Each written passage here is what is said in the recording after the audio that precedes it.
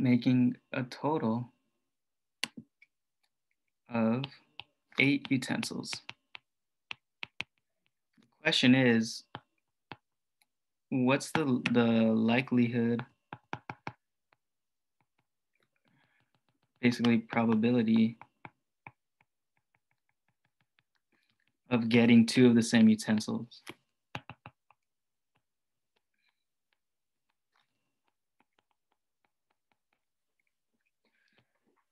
So we have these 8 objects, so that means we're going to have our total out of 8 for the first thing we grab. So what's the chance that I'm going to grab, for example, a spoon? 4 out of 8. 4 out of 8. Now, when I pick up that, okay, so say I pick up that spoon. What's left? What's going to be the total out of? 7. 7. Perfect. Sorry, I'm having a trouble putting. Trevor, you mind helping me out? I'm having trouble with putting this one into words. Absolutely. Yeah. So the hint on this is really kind of nice in the fact that it's a good way to think about it. And we're saying, okay, so what's the probability that basically the second utensil we pick up is the same as the first? So do you want me to share my screen? Here, I'll show how I kind of looked at this one. Oh yeah, go for it. So we know that we had 4 spoons. People see that? Cool. And 4 forks. So there's 2 different ways we can look at this. So on my first pick and my second pick. Well, on the first pick, I can get either a spoon or a fork. But it doesn't matter which one I get, because all it matters is that my second pick matches the first. So I can either get a spoon or a fork here, and I can get a spoon or a fork here. So the ones that I care about is this top one and this bottom one. So we need to talk about what the probability is. So if I have four spoons and 4 forks, I draw 1 spoon, I have 3 spoons remaining and 4 forks remaining. So then when I come over here, I say, what's the probability of drawing another spoon? Well, that's going to be, I only have 3 spoons left out of my total utensils, which is 7. So if I draw a spoon first, then the probability is 3/7. So now let's consider the case when we do the forks. So if we go down here, we say, okay, I left the spoon, I drew a fork. So I have 3 forks remaining. And kind of same idea, I have 3 forks out of the remaining 7 utensils. So either way, my probability is the same. Did that make sense? Any questions on that before I stop sharing my screen? Maybe I should ask that. Yes. Oh my gosh.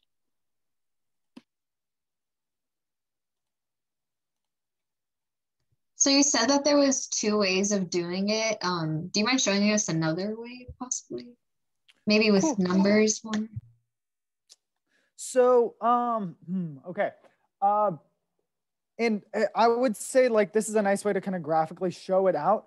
But the hint was that, okay, so what is the probability that that you get kind of 2 of the same utensil? Well, it doesn't matter what we get on the first utensil. So probability of 2 utensils the same equals the probability that the second utensil matches the first.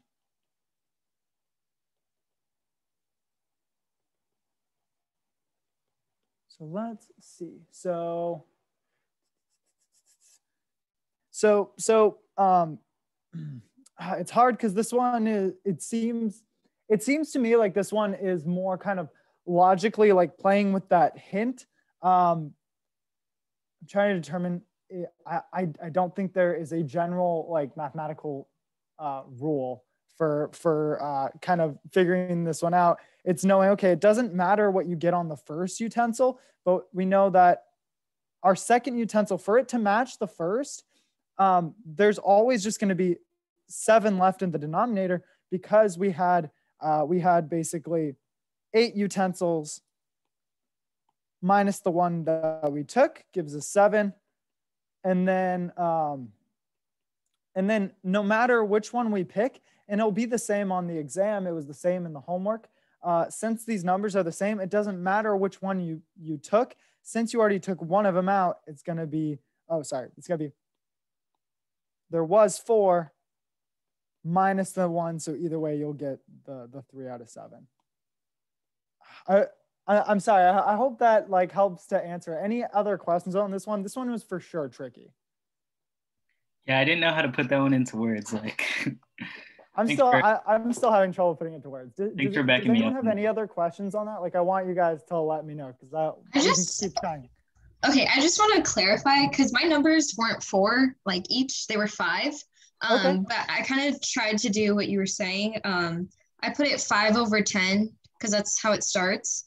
And then actually what you just showed was minus 1 each. And then I got 4 over 9. That would be correct, right? Yes, absolutely. Okay. That would be correct. Cool. And yeah, I know sometimes you get different numbers. It has, it gives different numbers for kind of different people. So let us know if you want to run your ideas by us for your specific numbers. I think that's always a good thing. Cool. I'm glad it makes sense.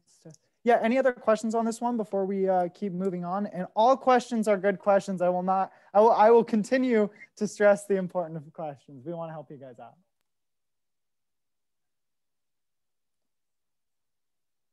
Okay, perfect. Yes. Would that event be dependent? Yes, because it would depend on what you got first. Okay, and I actually have a question for the one that we did before. What would it be? Independent or dependent? The one we did before, number 3? Yes.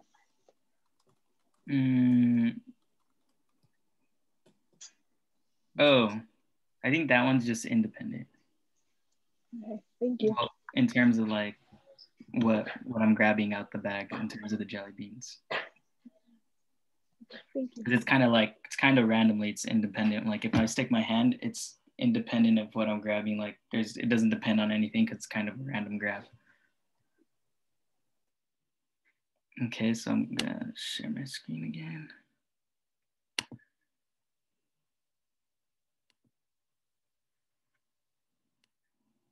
Okay, can everyone see that? Yeah. Perfect. So we are on number 5. Okay. It has been reported that 70.8% of the Earth's surface is covered by water. 5.8% is agricultural land and 23.4% is other land. If a meteor lands at some random point on the surface of the Earth, what is the probability that the meteor does not land on the agricultural land? Okay, so if everyone could write this down. So it's asking specifically about what is the probability that the meteor does not come down on the agricultural land. So since it's focusing on agricultural land, I'm gonna just focus on that percentage, which is 5.8. I'm gonna share my iPad now really quick so you guys can see the process. But yeah, just keep note of like what the questions are kind of indicating.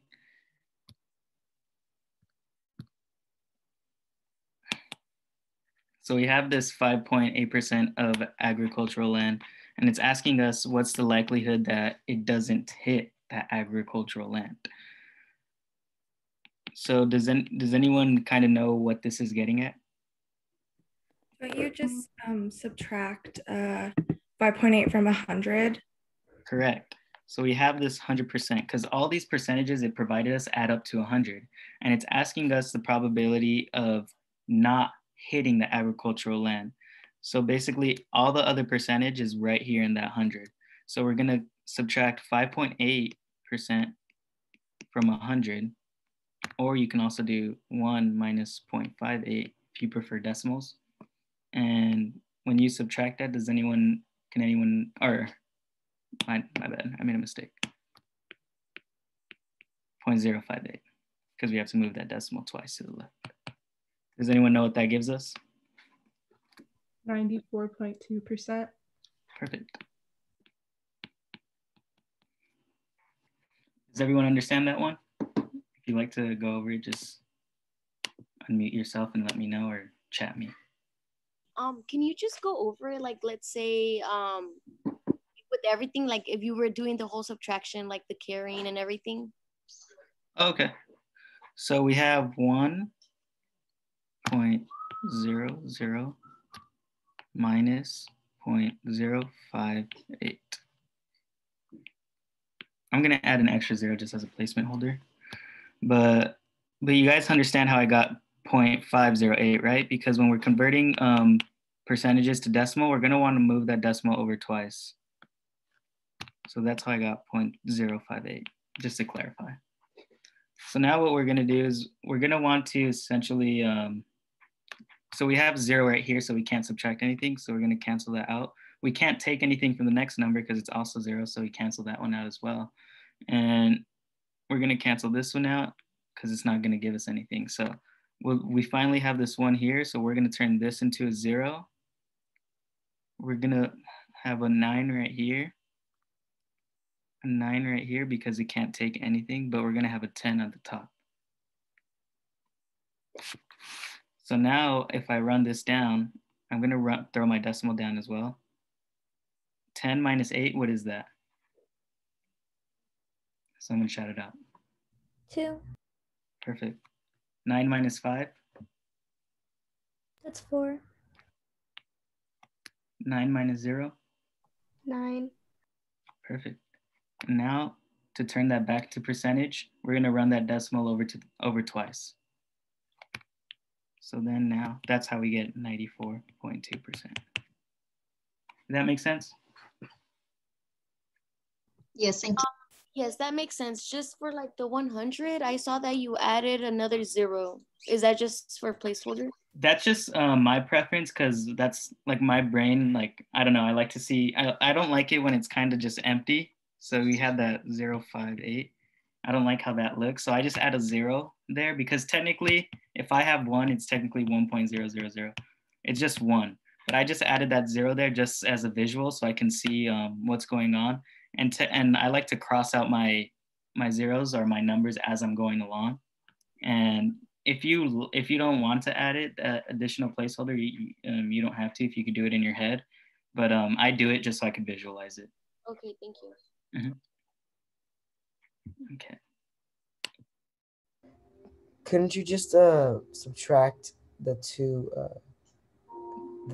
numbers as they were, since they were like fractions? I mean percentages. Yeah, you can do that as well. Definitely. If you don't want to, yeah, you can do that. That works out. Okay.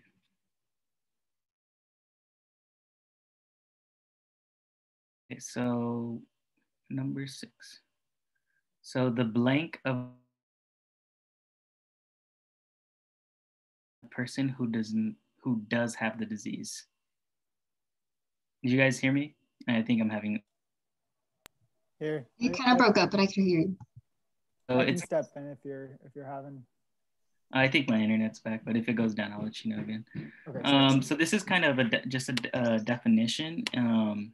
If you guys like visualize the definition, or like know the definitions, then I'm sure you guys can guess this one. Does anyone have the answer? And does anyone want to shout it out? Sensitivity. Sensitivity? Yeah, and Joel, why do you think that's sensitivity? It's because that they're sensible to the disease, so like they have a higher chance of getting it, or if that makes sense. Exactly, the person who does have the disease. Perfect. Does anyone need a further explanation? Okay. not, or if you guys are shy, just chat me and then I'll text you the explanation, or Trevor can also help with that as well. Also, another tutor is here named Ruben. He can help you guys out as well if you guys want to message him privately as well. Okay, so moving on to number 7. The following table gives the results of a screening test for a disease. Estimate the sensitivity of the test. Round your answer if necessary to 1 decimal. Okay. So let me share my screen.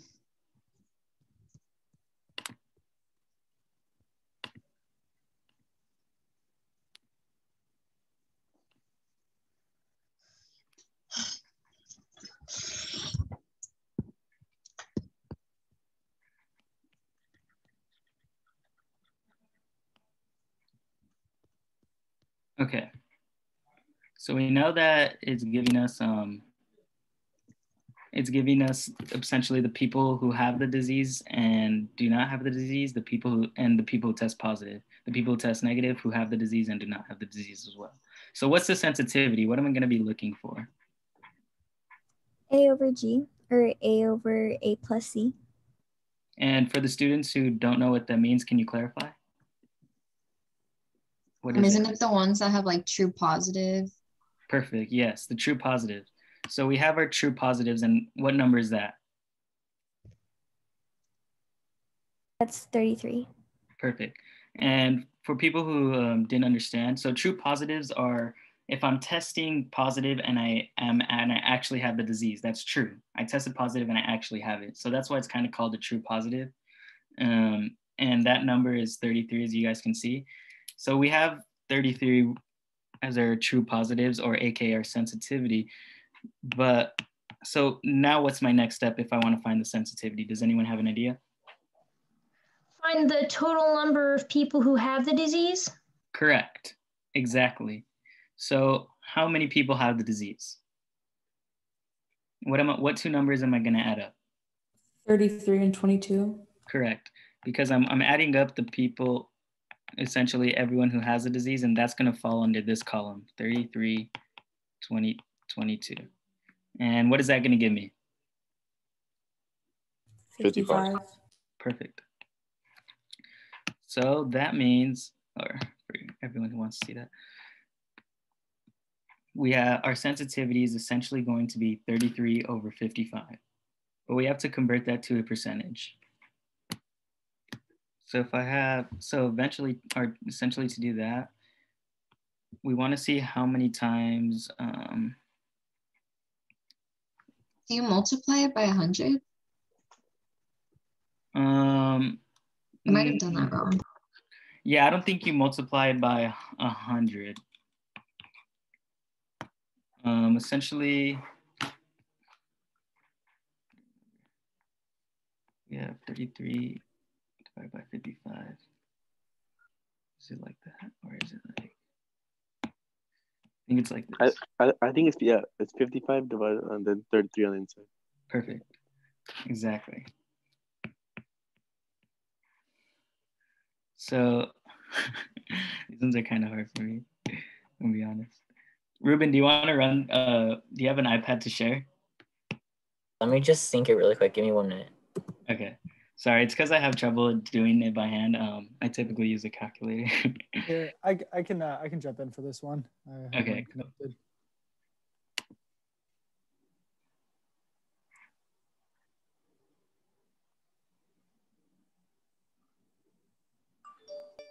Cool. So, okay, cool. So we are trying to do, so we have, oh, that's yellow still. So we have 33 over 55.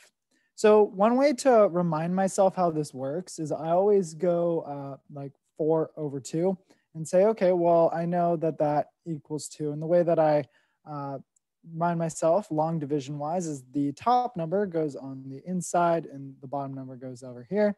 So then I divide and I say, okay, so 2 goes into 4 twice, so forth. So easy example. Now let's apply it to this one. So for 33 over 55, we say, okay, top number goes inside and the 55 goes on the outside. We have a decimal point here. So now we say, okay, so 55 obviously can't go into 33, it's smaller. So we put a decimal point on the top and we add a 0. So now we ask ourselves, okay, how many times does 55 go into 330? And how many times does it do that?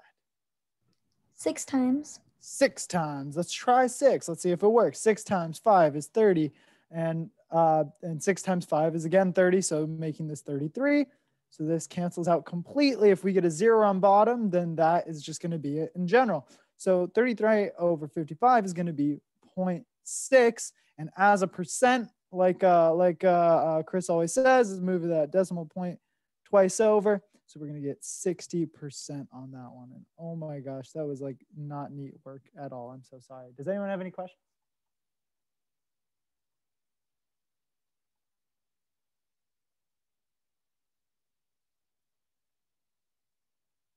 Oh, could we simplify it to 3 over 5? Yes, you could. That is so smart. Yes, I see something in the chat and I definitely want to mention. That's so funny. Everyone does things different ways, but this is probably the best way to do it. So good job, guys. 33 over 55, we could divide the top and bottom. Oh, sorry. We can say, okay, what number goes into both 33 and 55? Since they're doubles like that, that's going to be 11. So we can divide the top by 11 and the bottom by 11, which equals, so 33 divided by 11 is 3. 55 divided by 11 is 5. 3 out of 5 is much easier to deal with. And if you wanted to make it even, well, either way, that equals 0.6. Good job, guys. Do you always move the decimal place twice? Yes, when you are transitioning from decimal to percent, you move it twice every time. Good question. Cool. And I will give it back to Chris. Thanks for helping me out on that one. Yeah, no, absolutely. That's why I'm here. Yeah. Okay, guys. So moving on to number 8, I think. Yes. So suppose that a certain HIV test has both a sensitivity and specificity of 99%. This test is applied to a population of 10,000. 10,000 drug rehabilitation patients, 13% of whom are actually infected with HIV. How many people will test positive who are in fact disease-free? Second question, which quantity was the answer to the first part of this problem? So let's cover B really quick since it's more of a conceptual question. So it's asking which quantity was the answer to the first part of this problem. So does anyone know the answer?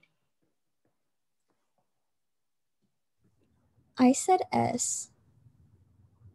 You said S? Yeah, when I did my thingy. Okay, so S is actually going to be the totals, and it's at the quantity. So the answer in this question is asking the people who test are the people who will test positive who are in fact disease-free. The E? Is it B? It's B. B. True negative. B, yeah. Yeah, B. B, perfect. Yeah. So whoever said B is correct. Whoever said B, do you want to explain really quick on why you think to the class on your logic?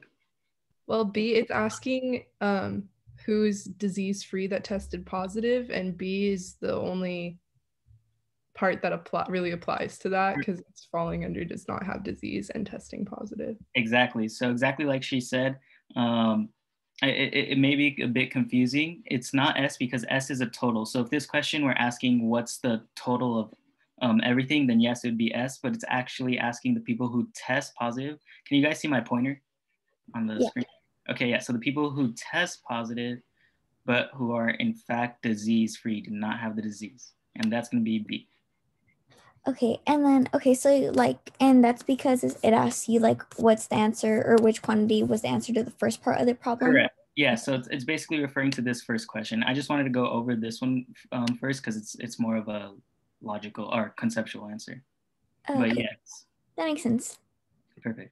Okay, so now the first question is actually asking how many people will test positive who who are in fact disease-free. So let me stop sharing so I can share my iPad. So this one's gonna be more of a math one.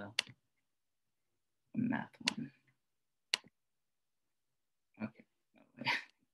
Mistake.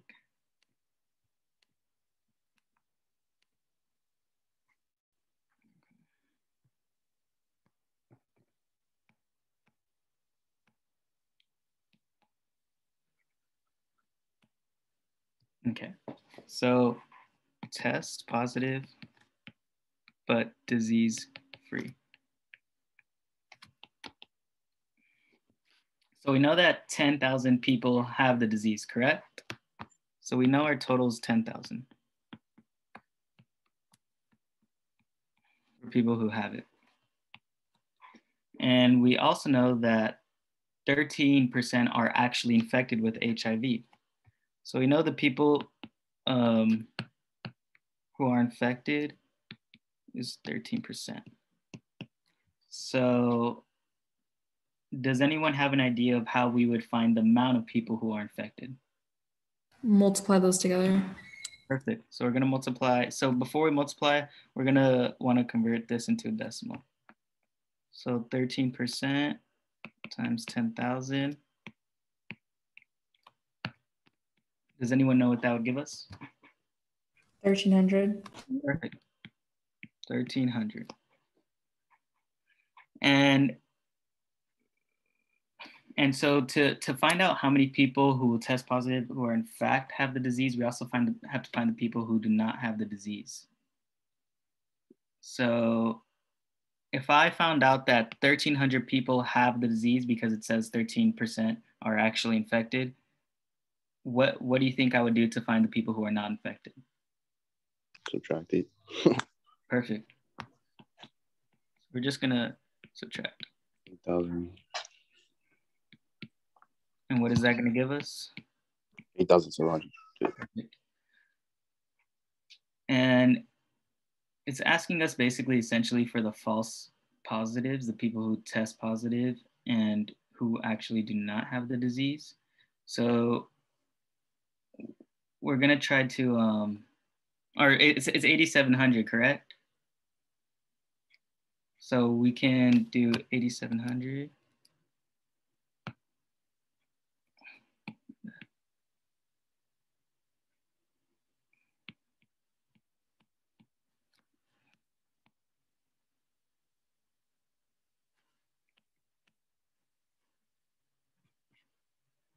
My bad, I'm getting stuck here. You want to jump in? Yeah. Cool. So basically, you're trying to find out how many people who test positive who are in fact disease free. So what we just found was the total of people who don't have the disease. So now, so do you want me to take it from here? Sorry, guys. Okay, let me share my screen real quick.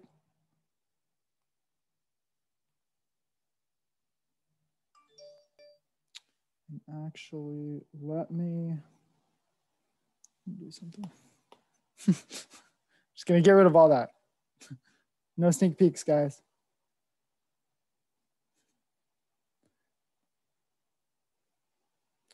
Cool. So what we determined is that we want the number of false positives, or B. We determined that the people who don't have the disease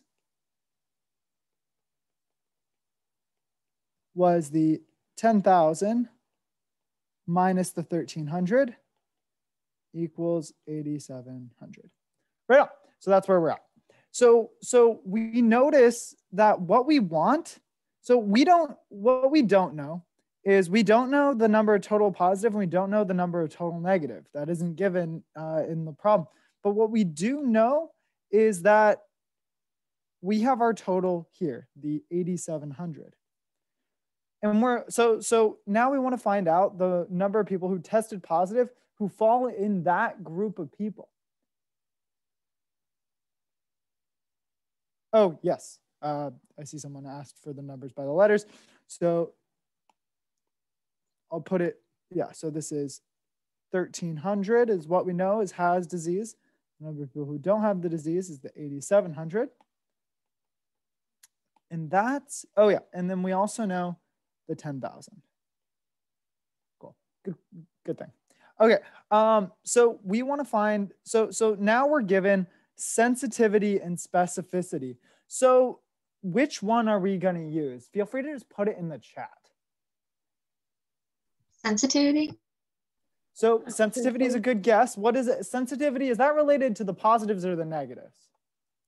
Positives. Positives. That was a good guess, because we're saying, okay, we see that it falls in the positive category, but we don't know the number of total positives. So we want to relate it to something something that we do know, because it's it would be sensitivity. Sensitivity is true positives over has disease. But we would want, we don't know the number of people who tested positive in total. So when we added A and B, we don't have anything that it adds up to that we know.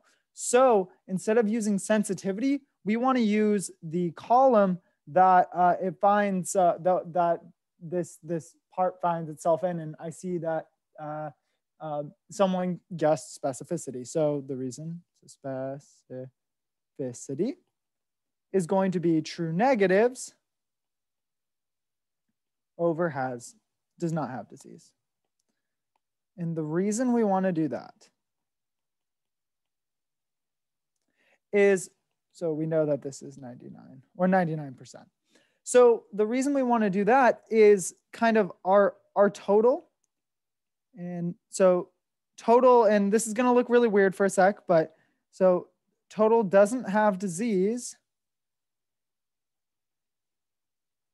over doesn't have disease. So if I'm counting for everyone, and I know that looks weird, is equal to the number of true negatives. So if they don't have the disease, I'd hope they'd get a negative.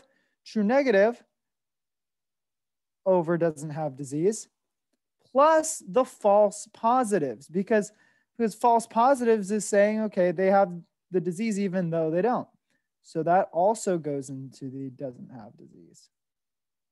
So that would give us our total. So the way that we can think about this, we know that 0.99 of these are true negatives, are 99%. So what percent is going to be the false positives or the doesn't have? The false positives in this case. Feel free to put it in the chat. It's kind of a weird idea. Or unmute yourself. That works too. I'm taking a guess here. I don't know. Is it 0.1? Exactly. It's 1%. That, okay, I see something in the chat, and we'll talk about that in a sec. Yeah, so yes, it's going to be 0.01. So awesome guess. Thank you for guessing, by the way. So 99% we know were true negatives over the doesn't have the disease. So the other 1% must be false positive. So now that we know that, it's 1% of 8,700, which when we calculate that is what? Oh, I see someone put it in the chat. 87. Move that decimal point. So that actually is going to be your answer here. So I know that was kind of a weird way to think about that. I see someone said, oh, awesome. So someone said that they got 87 for B and they got 8,613 for D. So I want to mention that really quick, because sometimes this extra 1% thing kind of throws people off. So since we know that, I might have to, here, I'm going to condense a little bit. It's little song. So just condensing. So since we know the specificity was 99%, and we know the number of people who don't have the disease, we could solve for the true negative. So our true negative, if we move doesn't have to this other side, we know our true negative is going to be the number of people who don't have the disease times 99%. And you would have to do it all by hand because we don't have access to calculators on the exam. And, oh, great question. So the fact that it's 90, so it says both sensitivity and specificity are 99%. That's given. That's one of the only, like the big thing that we're given here. And the 0.1 came from the fact we know that we have a total of 100% of people who don't have the disease is going to be the mixture of those who got true negatives and those who got false positives. I think one thing that's confusing me is that it says both. Yes, and they do put both to kind of throw you off a little bit. Because sensitivity would be helpful. It would help us get A and C in this case, but it wouldn't let us, since we don't know the total positive or total negative, since these remain unknown, it's just in there to throw you off. So the fact that it's throwing you off is like, makes sense. It threw me off when I first did this one. So it's saying both means sensitivity and specificity put together is 99%. It's saying that specificity is 90. Oh, I see what you're saying. So specificity is 99% and also sensitivity is 99%. Okay. And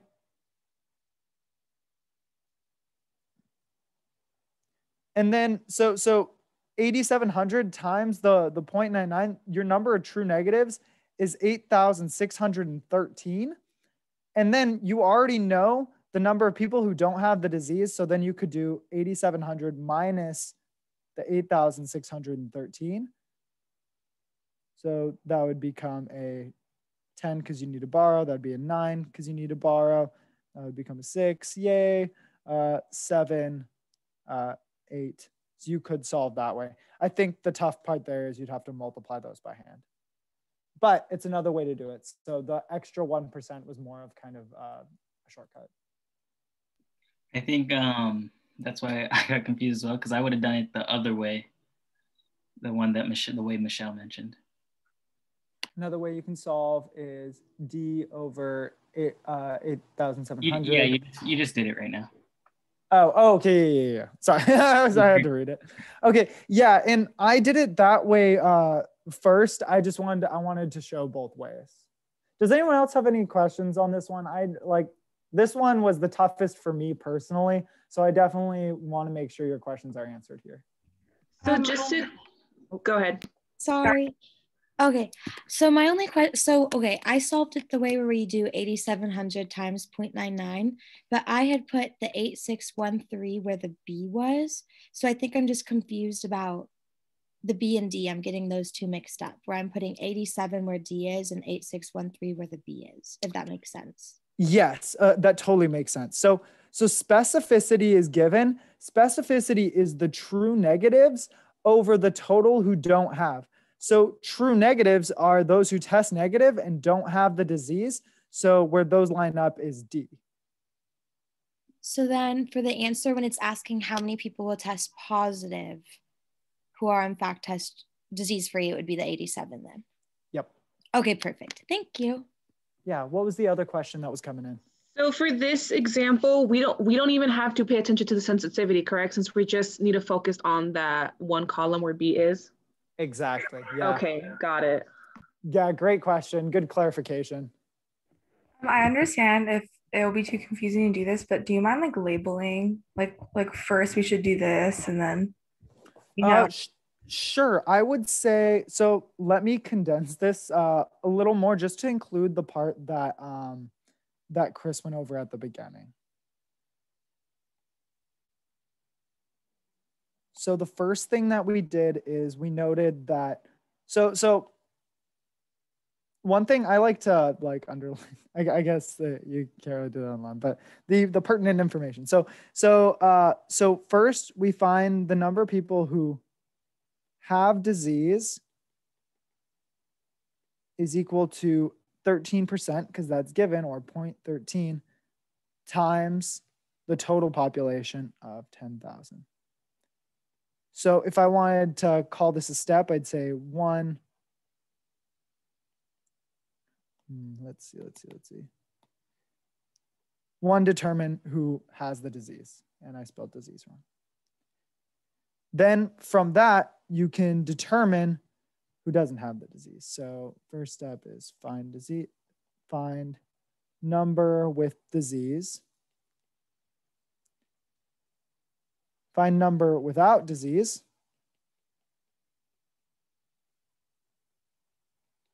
Because you want to determine those totals.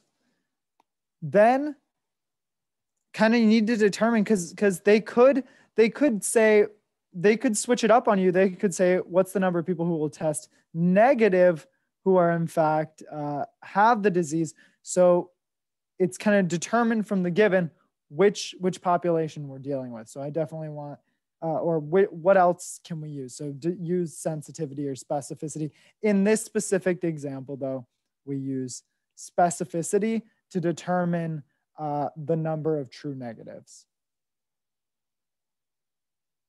And I'm going to go along with the way that Michelle and Chris did it. So then so this is us. This is actually applying step 3. And the last step, so once we know the number of true negatives, we know that the false positives are just going to be, so determine number of true negatives. And the last step is subtracting true negatives from those who don't have the disease. Thank you so much. Absolutely. We're happy to help.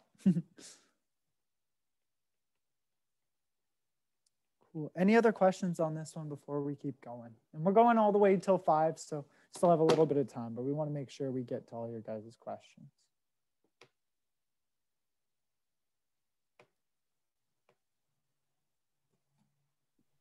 Okay, also just want to mention, yeah, we go till 5. If you guys still need help, STEM Center closes at 6 o'clock. So if you guys are having any trouble with any of these problems, you guys can go ahead and try to hit the STEM Center and ask any of the tutors. Great point. Thank you, Chris. Okay, so I'm just going to share my screen so we can go over the other one. Okay, so 9. A bag contains 3 red cubes, 2 blue cubes, 4 red balls, and 3 blue balls. When you draw a ball, you guys notice how that it says ball in bold? When you draw a ball at random, what is the probability that the color is blue? Okay.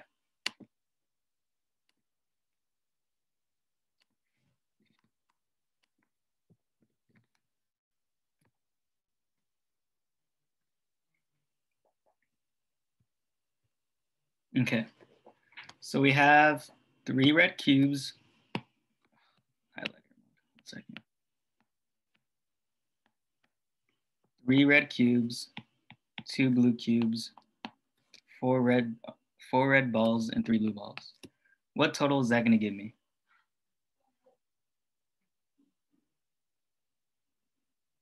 Anyone?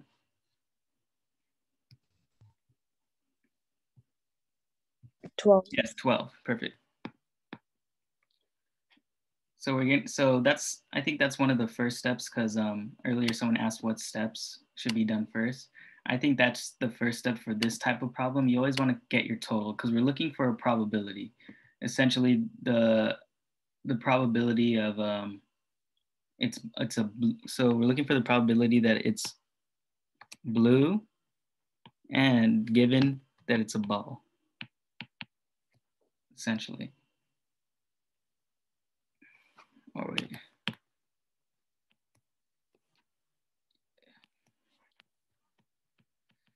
Okay, so essentially we're gonna look for the probability. Does anyone know the equation to solve for the given problems? What formula that is? So if I have a probability of blue, it's typically written like this. Does anyone know what we're gonna do?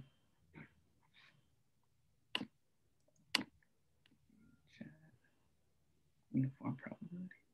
Shouldn't we do the total of balls first, or is that wrong? So yeah, we found out the total. The total is 12.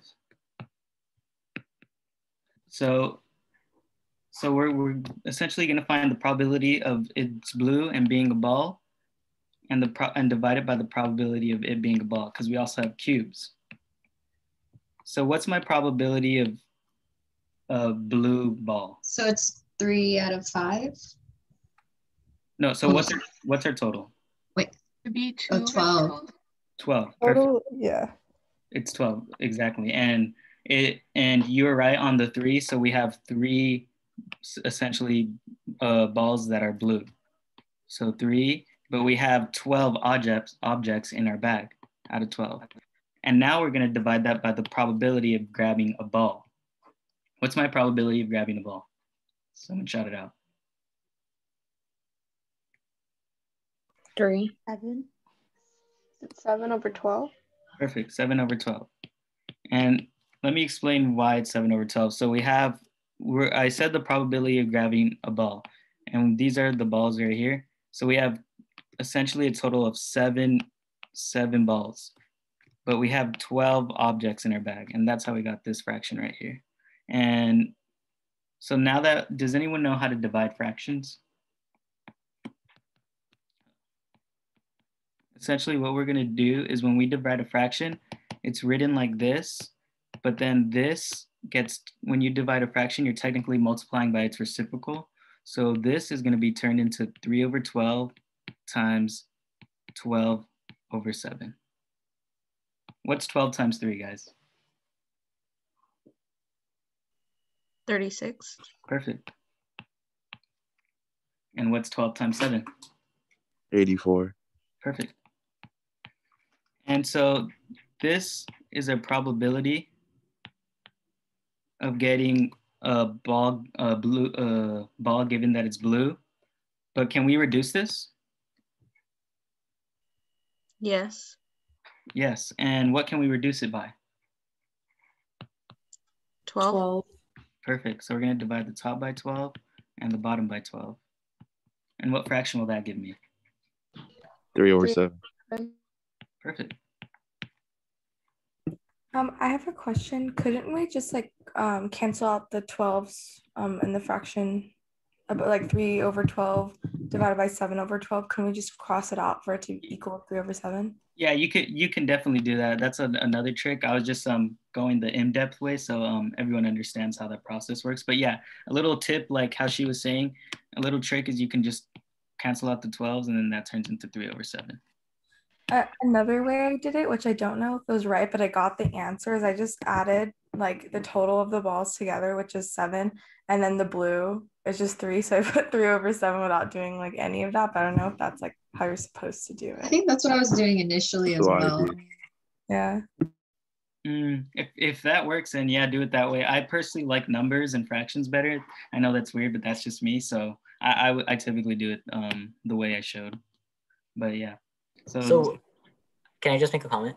Oh yeah, go for it. So that way totally works because the way you're thinking about it is, I think you might be thinking about it as like constructing a table where like you have 3 red and then 4 red, or you're constructing essentially like a table on how you've done it with like sensitivity and specificity. And what's really neat is that it's already given that it's a ball, so you can automatically eliminate all the blocks and just look at the probability of getting a ball, which we know the total is 7, and then you focus on, well, is it your red or your blue that you're looking for? So that's totally right too, and feel free to do it that way as well.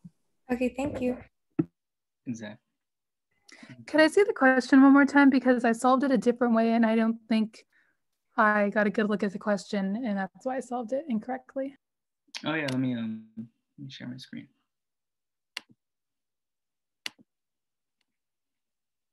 You see that? Yeah, thank you. So yeah, so about a bag. And I'm not sure, so do you have access to this worksheet or no? I have a different practice test. Yeah, so no, I don't have access. Oh, okay. Yeah, you can go ahead and take a picture of this question if you want to practice it again later. Thanks. Any questions on number 9, or should we move on to 10? Okay, so number 10. You roll a 6-sided die and then toss a coin. What is the probability that you get a 1 followed by a tails? Your answer should be in fraction form. Perfect. So you guys can go ahead and, if you don't have the problem, you guys can go ahead and take a picture of that one really quick. Okay. So now let me share my screen. Let me check the chat really quick. Okay.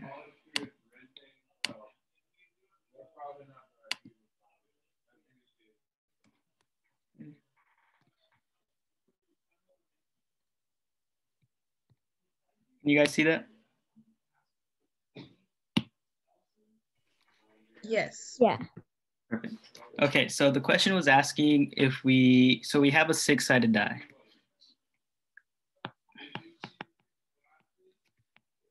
And it's asking what is the probability that we roll a 1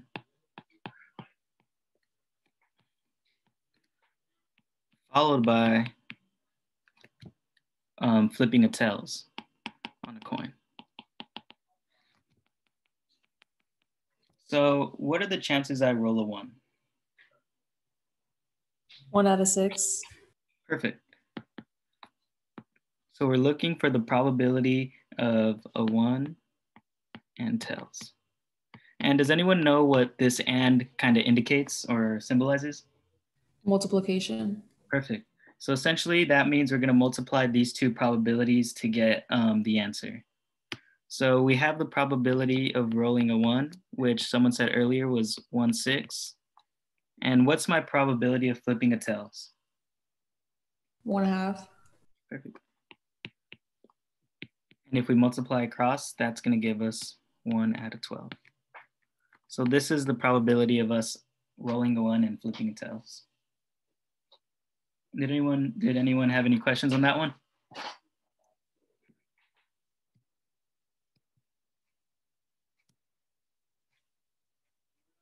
Perfect. Yeah, Anissa, you're correct. All right, let's move on.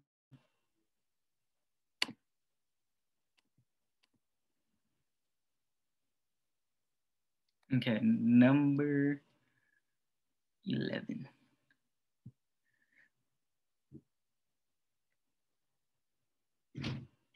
Okay, so it's asking a first card is chosen from a thoroughly shuffled deck.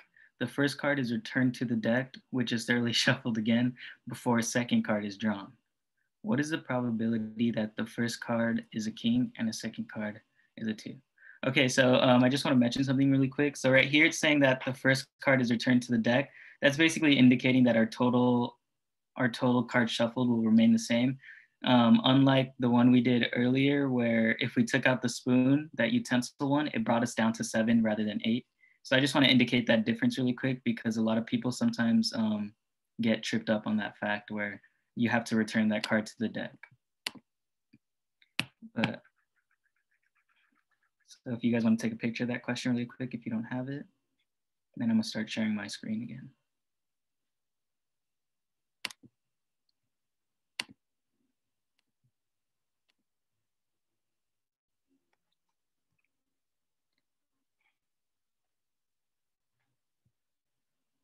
Okay, so first we have the probability. So what is the probability that the first card is a king and the second card is a 2?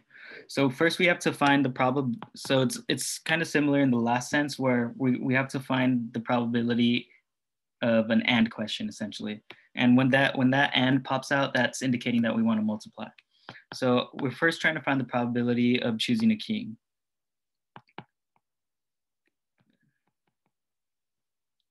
And then we also want to find the probability of our another card being pulling a 2.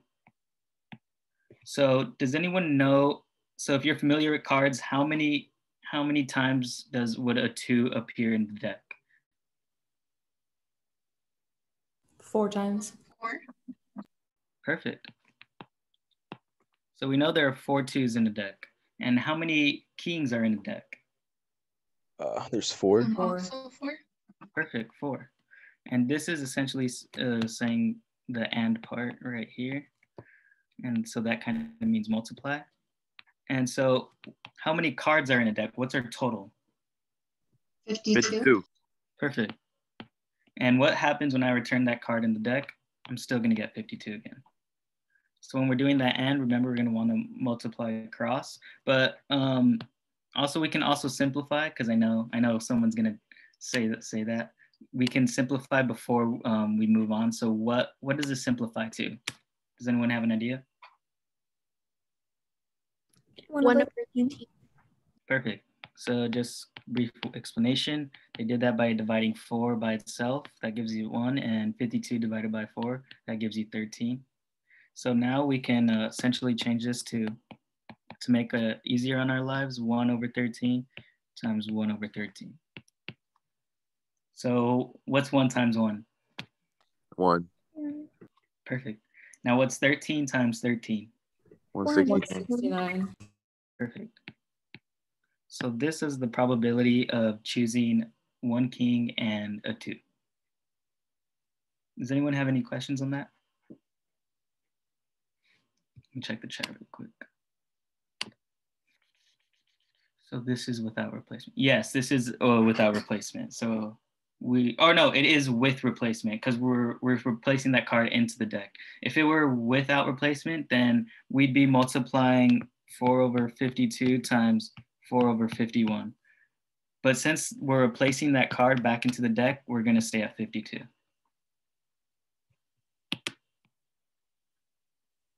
Okay.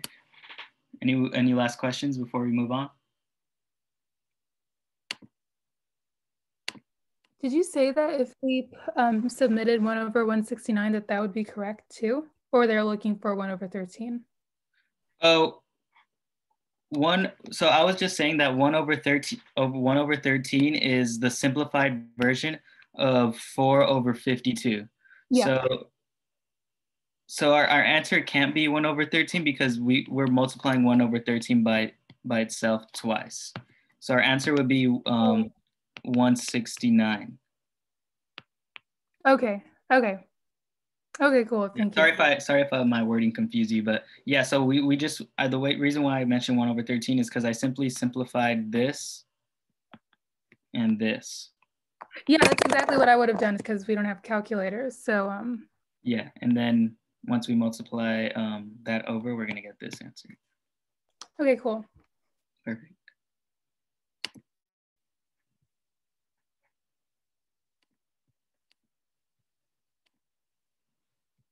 Okay, number 12. So the university has empirically determined probabilities for students using the walk pedestrian signals when crossing Campus View Drive. For the crosswalk near Craven Hall, the probability that students will wait for the walk signal is 80%.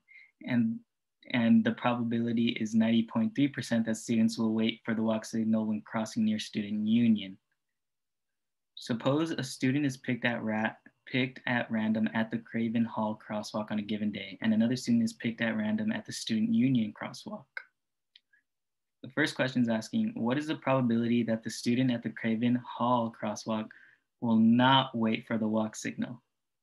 So what's the probability that someone at Craven Hall will jaywalk?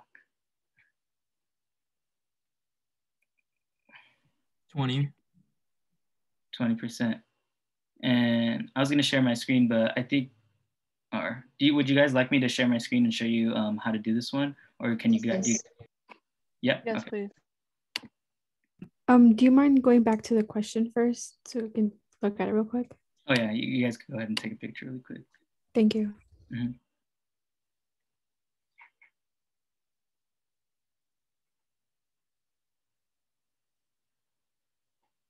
Okay. Okay, I'm gonna share my screen now. I'm gonna take their pictures.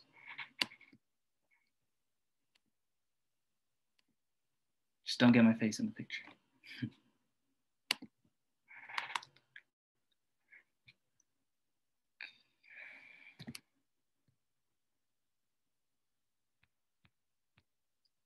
Okay. So our first question was asking the probability of someone not waiting for the crosswalk at Craven.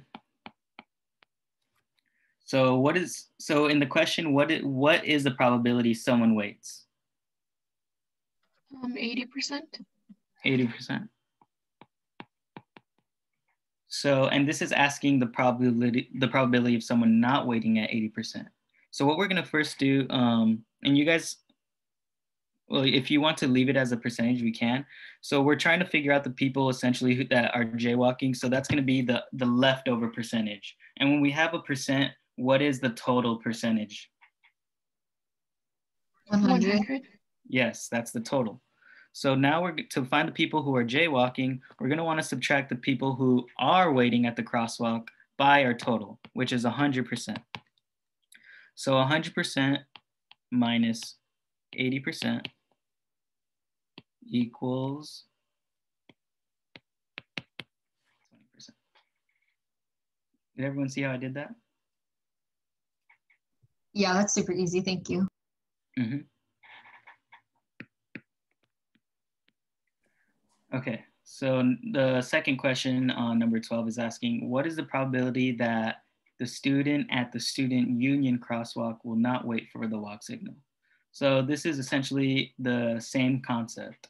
So we have that the people who actually will wait at the crosswalk on student union, I think it's 90.3. So that's the people who will wait. And remember, we're trying to find the people who will not wait at the crosswalk. So to do that, we're gonna get our total and subtract our people who will wait. And what is that gonna give us, guys?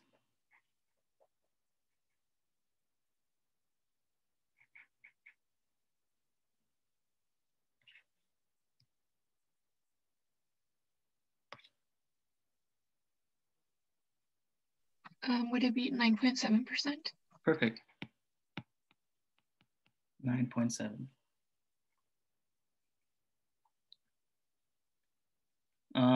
For the sake of time, I'm not gonna explain how we did it mathematically.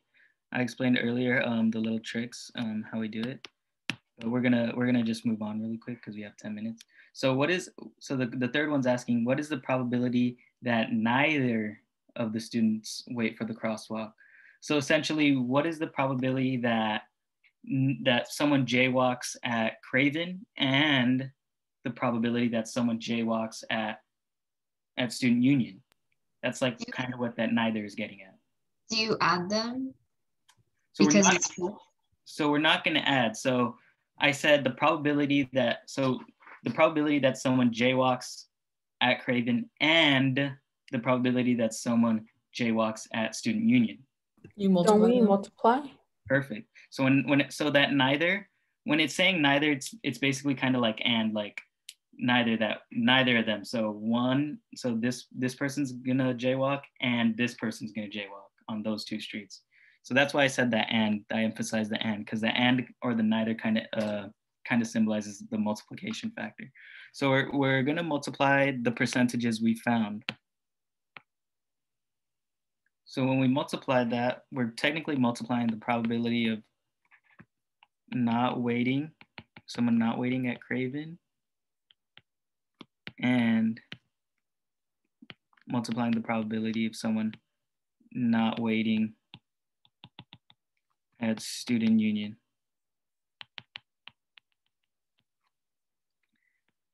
And this probability is gonna be, if we multiply, or we change this percentage into a decimal, 0.20.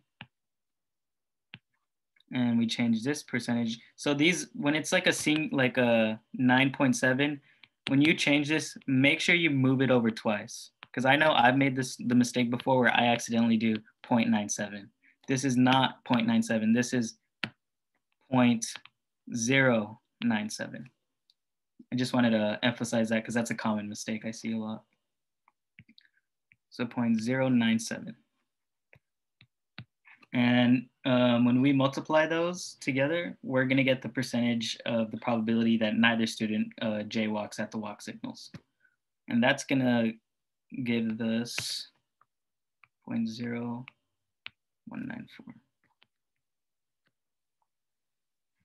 Did everyone get that concept?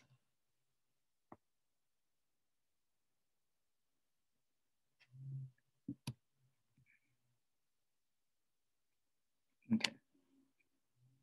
I'm going to assume people understand that one since everyone's quiet.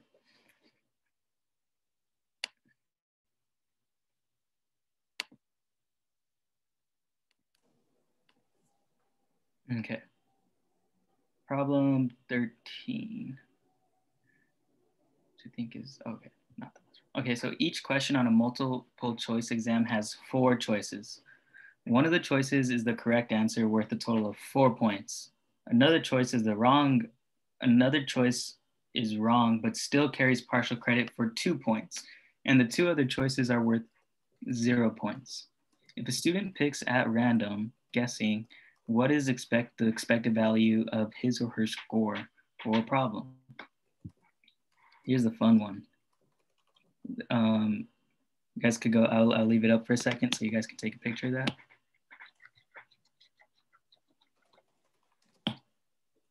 Okay. Share my screen now.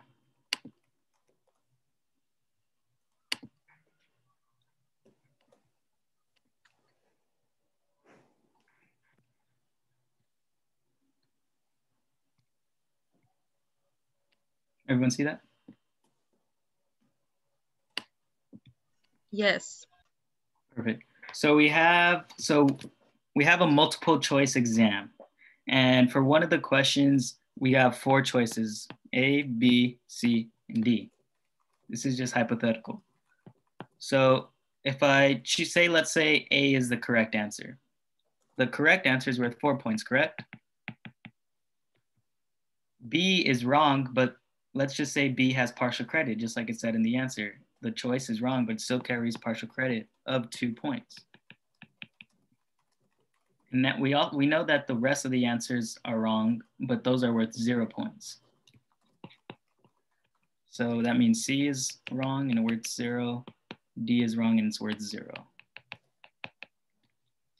So now it's essentially, so to find, it's you guys have heard of the expected value like formula, right? Or the expected value like equation? Yeah. Yes. Okay, good. So to find out our expected value, we're going to multiply essentially the probability of the choices we're picking by its profit or what the points we're gaining. So we have, if I choose A, what's my probability of choosing A? You want to take a stab at that? It'd be 1/4. 1/4, because if I choose A, that's one of my answers out of the four choices. So one out of 4 correct. Okay, so if I choose A, what's my profit? What's my points? 4. 4. Perfect. Perfect. And plus a probability of me choosing B multiplied by its profit. So what's my probability of choosing B? Same thing. 1/4, perfect. And its points 2, and then so on.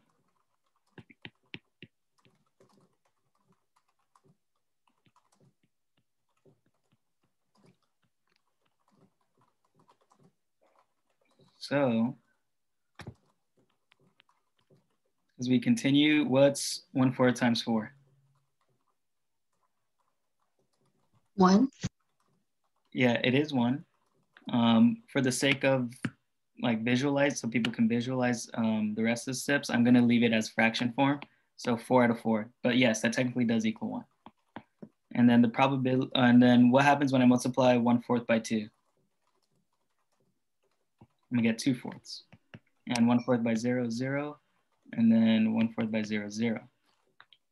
So when I have these two fractions and I add them, what will I get? 6/4. Perfect. And if we divided that out, we know 4 can go into 6 1.5 times. So this is our expected points we will earn if we just guess. Did everyone see how I did that? Or did I confuse anyone? Can you explain how it's 1.5? Okay, so yeah, definitely. So we have 4, and we're trying to see how many times it can go into 6. So how many times does 4 go into 6? 1. Once. And now drop down that 20. How many times does 4 go into 20? 5. And that's how I got that 1.5. I was thinking about it way too hard. It makes sense. Thank you. No, it's all right. That happens sometimes. Sometimes we overthink it, but yeah. So essentially, just a breakdown of this problem, we're getting the probability of choosing that multiple choice answer, which is 1/4, multiplying it by its profit or its points, is essentially what we're winning, and then we're gonna add up the rest of the probabilities while being multiplied by their points. Does anyone have any questions?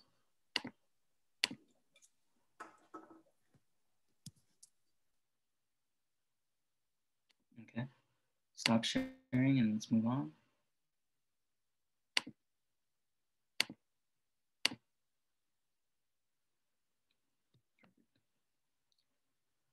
$14. So for a game, the average amount you can expect to win or lose per play in the long run can be measured by which of the following?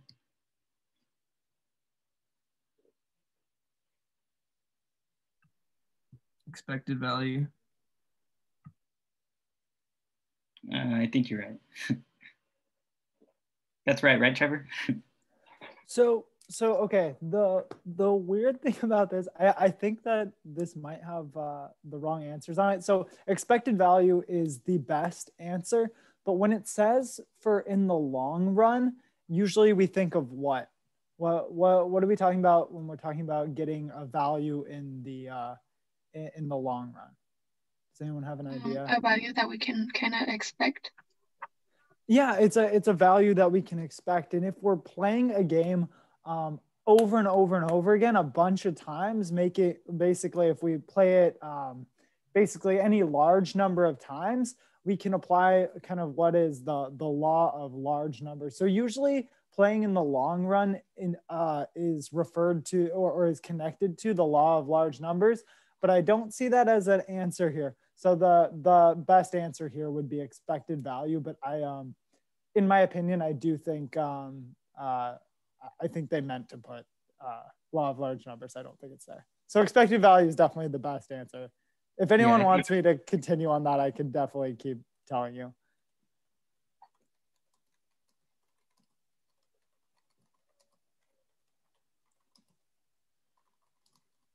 So yeah, thank you for checking with me. Any continued questions on that? I know that was kind of a weird way to answer that. I just didn't want you guys to be led astray should you see a similar question on the exam that has law of large numbers and get it wrong for that reason. Okay. So number 15. Suppose you decide to open a casino offering only one game. You win $1 95% of the time, and your customer wins $4 5% of the time. What is the probability your expected what is your expected profit if this game is played once? I am so sorry to butt in, Chris. Just for people who didn't see it in the chat, we're gonna keep going until kind of the end of end of the review and see if you guys continue to have questions. Like, feel free to stay. I know this was scheduled to end at 5 p.m., but we're going later. You guys are here and you guys are asking for help, so we're happy to help. So keep on keeping on, Chris. Sorry for butting in, guys. No, perfect. Yeah, you guys can go ahead and stay. So yeah, so the question's asking, how much profit would you expect to have if 8,000 games are played? Ooh, it's a lot of money. But essentially, so what we're gonna do is we're gonna try to find the percentage. So it's expected value. So we're trying to find our probability and multiplying it by its profit or its winnings. And then we're gonna multiply that 8,000 times because we're playing 8,000 games. So I can show you that mathematically. Let me share my screen.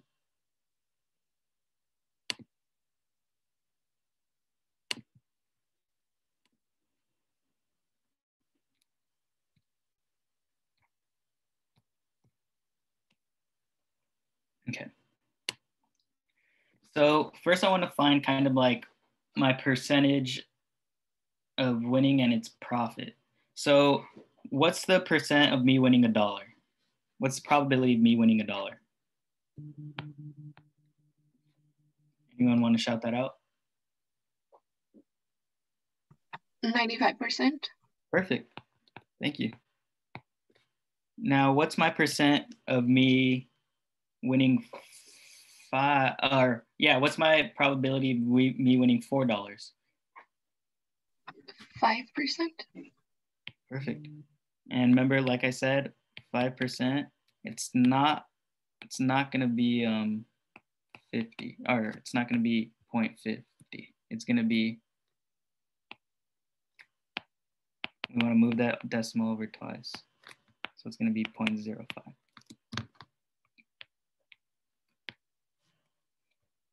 So now what's 1 times 0.95? 1.95. Perfect.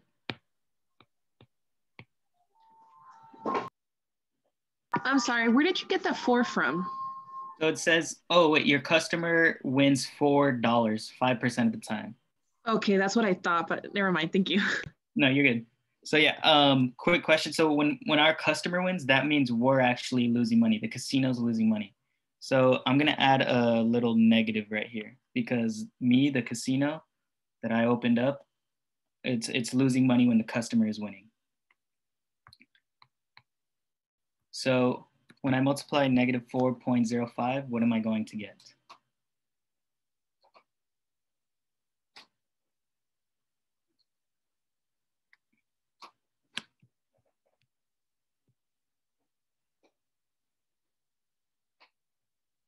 Would it be negative 0.2? Perfect. Negative 0.2. So what's 95 plus negative 0.2? 0.75. Perfect. 0.75. So if I'm profiting 75% of the time and I'm playing 8,000 games, this is how to solve our profit, our expected value. And if we multiply that out, that's going to give us 6,000.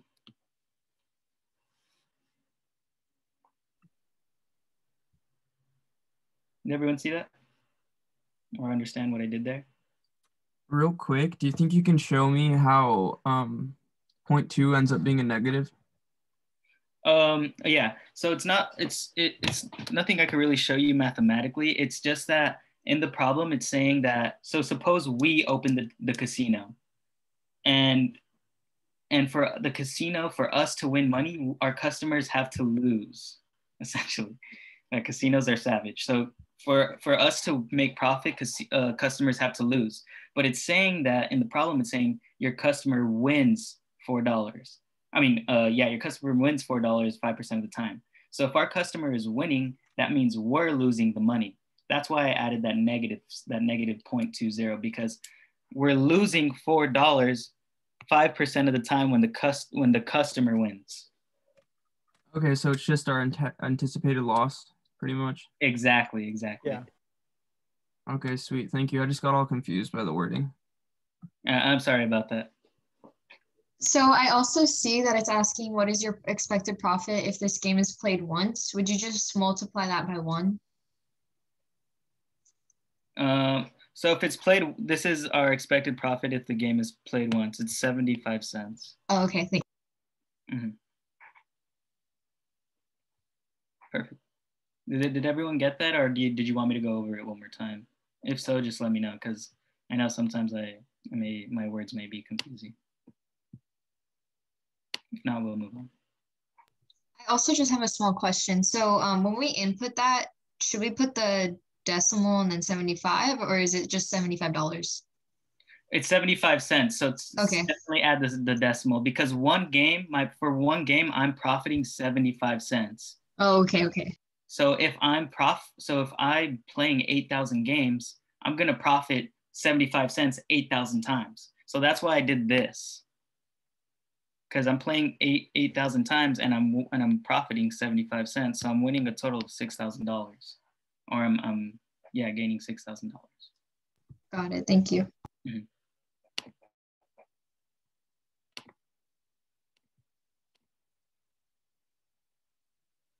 Last question. So mathematics does not tell you how to behave, but it can tell you the consequences of certain types of behavior. Given that the expected value of all casino games is positive for the casino, what does the law of large numbers, this is what Trevor mentioned earlier, what does sorry, I don't want to interrupt. Can you scroll down because your screen still says number 14? My bad, guys. Thank you. Sorry, guys. I forgot. Mathematics does not tell you how to behave, but it can tell you the consequences of certain types of behavior. Given that the expected value of all casino games is positive for the casino, what does the law of large numbers say will happen in the long term to a person who wagers money at casinos?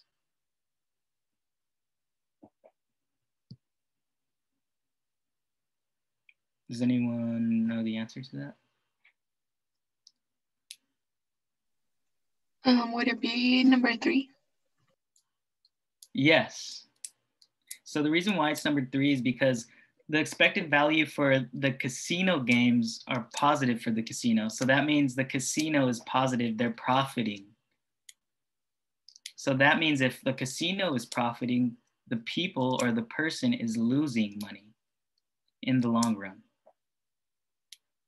And if Trevor, if you want to go over more like of a definition type of explanation, you can go ahead and explain. But that's just my logic on it. So yes, the answer is going to be this one.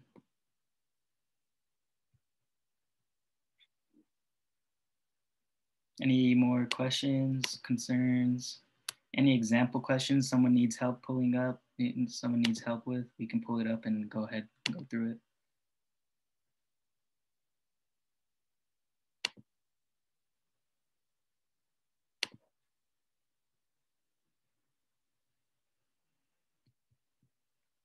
Can you explain the reasoning of that one again really quick?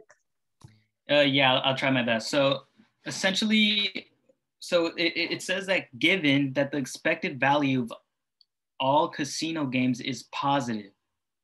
So for example, or let me share my screen again. I didn't realize I wasn't sharing. Okay, so it's saying right here, given that the expected value of all casino games is positive for the casino. So that means casino is positive for their expected value, aka their profit. Okay, so they're earning, right? They're earning. Yeah. So in the long run, what does a large number say? So the rule of large numbers say will happen in the long term to a person who wagers money at the casino. So it's not talking about us. It's not talking about the people who own the casinos. It's talking about the people who wagers money at the casino. And if I'm the casino, if I own the casino and I'm profiting all this money and people keep coming in and playing my games and I'm coming out positive, what are they going to come out? Less than. They're going to come out negative. Yeah, they're going to come out with empty pockets. So that means in the long run, I'm making all this money because I'm the casino owner. all the people, or a person will lose their money in the long run while the casino earns profit. Does that make sense? Is that a better explanation, or did you want me to go more further into it? No, I kind of got the perspective after you explained it a little more. Thank you. Yeah. So also that's like facts. Like casinos always win the money. So does anyone want to go over anything else? And it doesn't have to be, if you guys have any questions, they don't have to be from this problem set. If you guys have any other like homework questions you're struggling with, we can, you guys can share your screen and we can go ahead and go over them really quick. I wanted to go over question 4, if you could, about the spoons and the fork. For the practice exam? Yes. Question 4.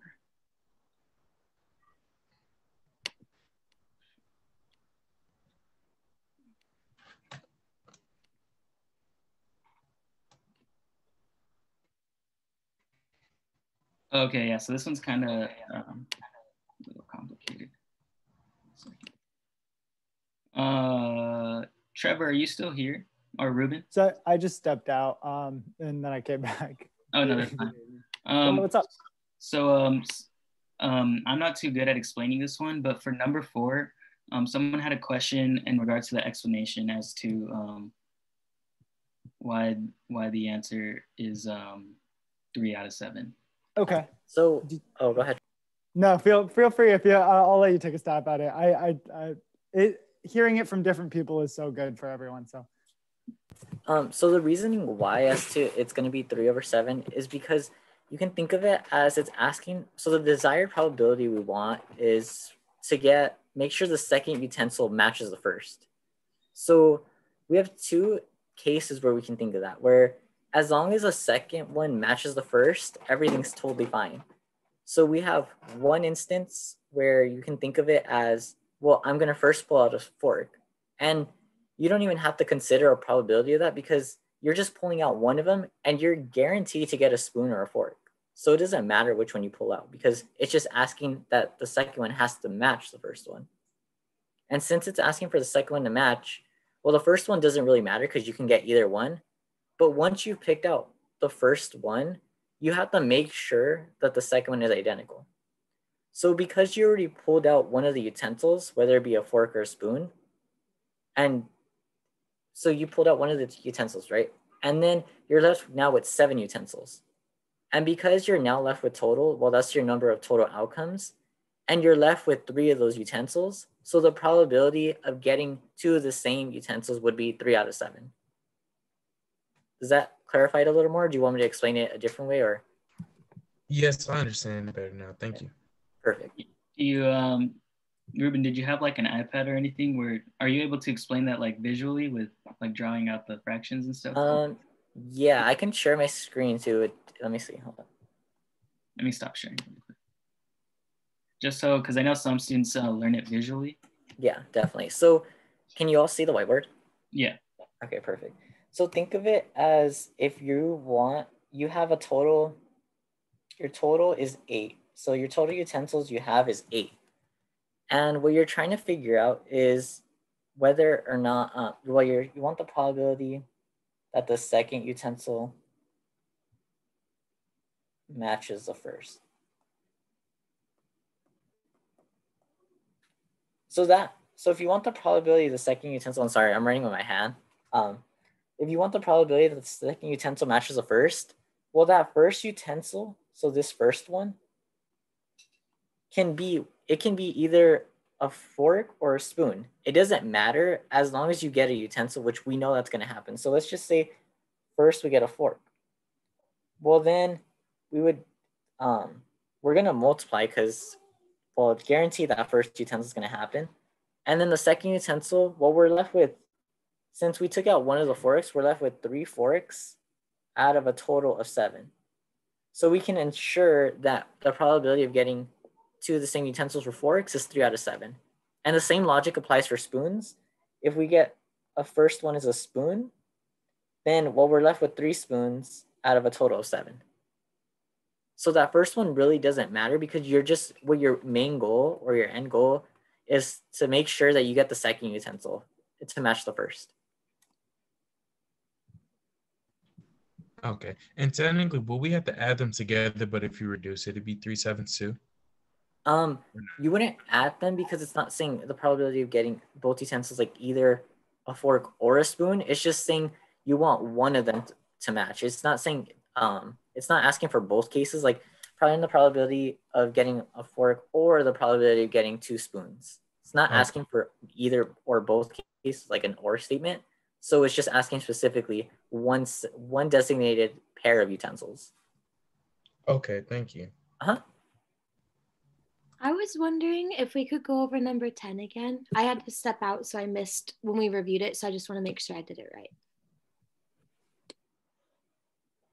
Okay, Chris, do you have the problems? Can you pull them up? Yeah, before we go over that one, someone actually asked in the chat if we can go over a contingency table one. So I can show that one really quick, and then I'll show you how to do number 10. So we kind of created another example with the contingency table. Let's see. Can you guys see this problem? Yes. Perfect. So essentially, we have this contingency table and it's empty, and we want to fill it out. So suppose a test for disease has a sensitivity of 90% and a specificity of 95%. Further, suppose that in a certain country with a population of 1 million, 20% of the population has the disease. Fill in the table. So we're trying to fill out this empty contingency table. And if you guys want to screenshot this picture really quick, or take a pic, or this problem, take a picture of it, I'm going to share my screen really quick so I can show you what the process is. I'll just give you a few seconds, take a picture.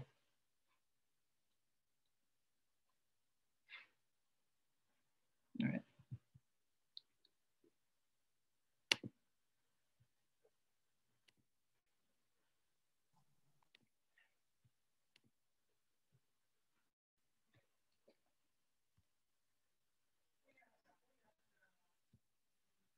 Can everyone see my whiteboard, or yeah?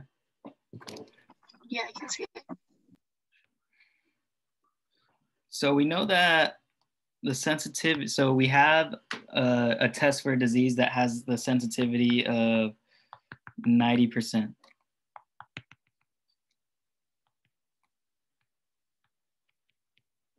So that means 90% of the time it's going to be a true positive. And we have a specificity of 95%. So 95% of the time it's going to be a true negative. And the people who are infected with the disease, who have it, is 20% of our total population. And our total population is 1 million.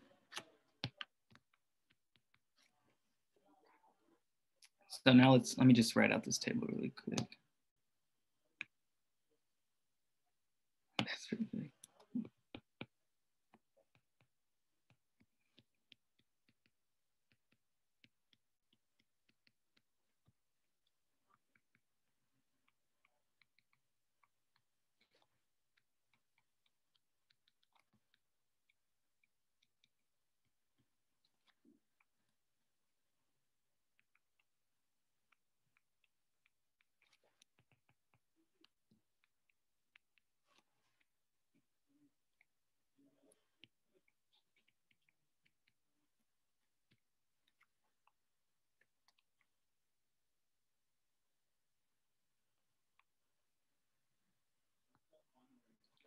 Okay.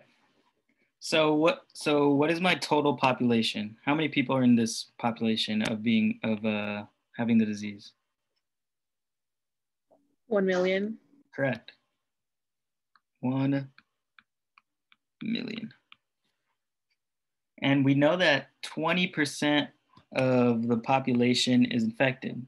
So if I want to find out the total people who have the disease, what should I do?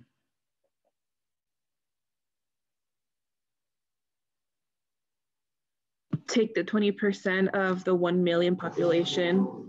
Perfect. So 20% of the 1 million population. That means we're going to multiply 20% times 1 mil. And for the sake of time, I'm just going to do that in my calculator.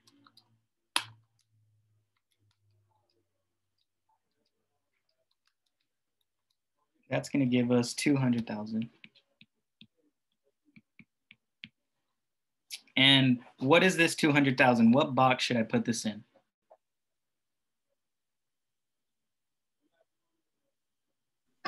For the totals where it says has disease.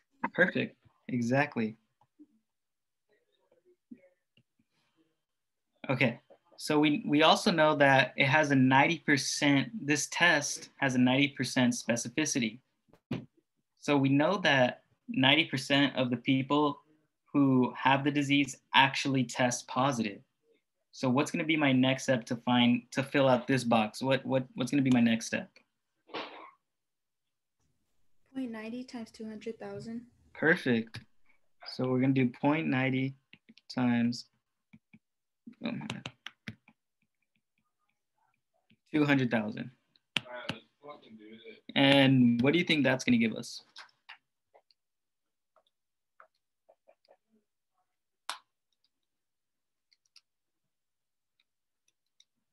Correct. It's going to give us 180,000. And to find this box, we can simply subtract 180,000 from 200,000. And that should give us 20,000.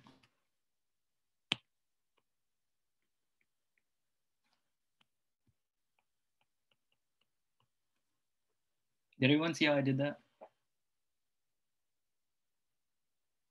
Okay, so now we have we have to fill out this row, or this column and this column. So now that we have, okay, so can I erase this, guys? You guys got this part? Yeah, cool. So now what am I gonna do to solve for this box? Someone shout it out real quick. Subtract 1 million from 200,000. Perfect. So we have this mil, and we're going to subtract 200,000. And that's going to give us 800,000.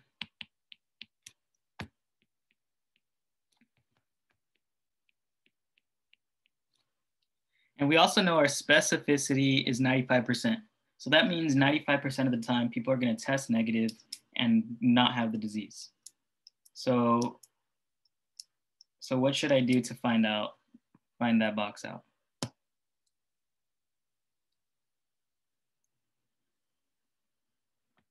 Correct. Multiply 95%, aka 0.95, by 800,000. Why do I keep putting the comma there? So if we do 0.95 times 800,000, that's going to give us 760,000. And to find out this box, we can simply subtract 800,000 minus 760,000. That should give us 40,000.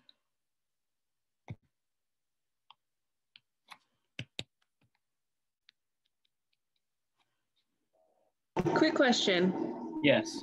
I somehow tried to solve it on my own, and I got 40,000 for D instead of B, but I'm not sure what I did wrong.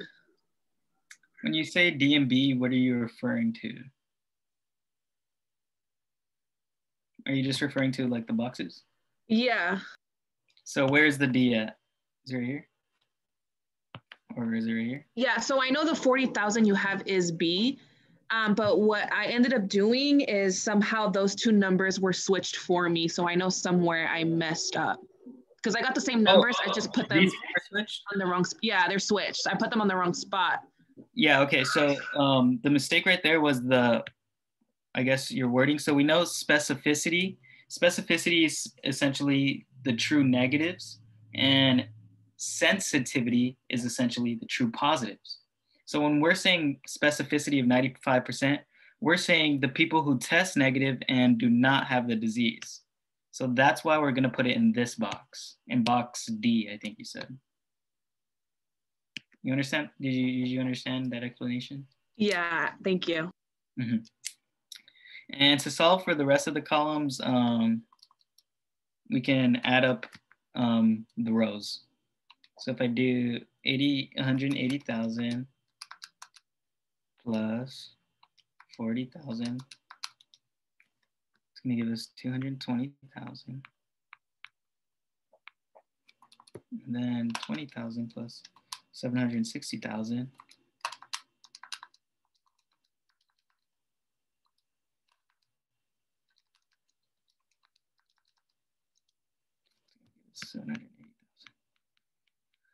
And that's how you do the contingency table for the person who asked. I hope that made sense. Awesome. I'm glad you guys are getting help, and I'm glad that you guys think this is helpful. Okay, so someone asked about number 10, correct? Any questions before I move on from this one? No. And who had a question about number 10? I did. I was just wondering if we could go over it really quickly because I had to step away when you guys did do it. Oh yeah. Let me share my screen so people could see.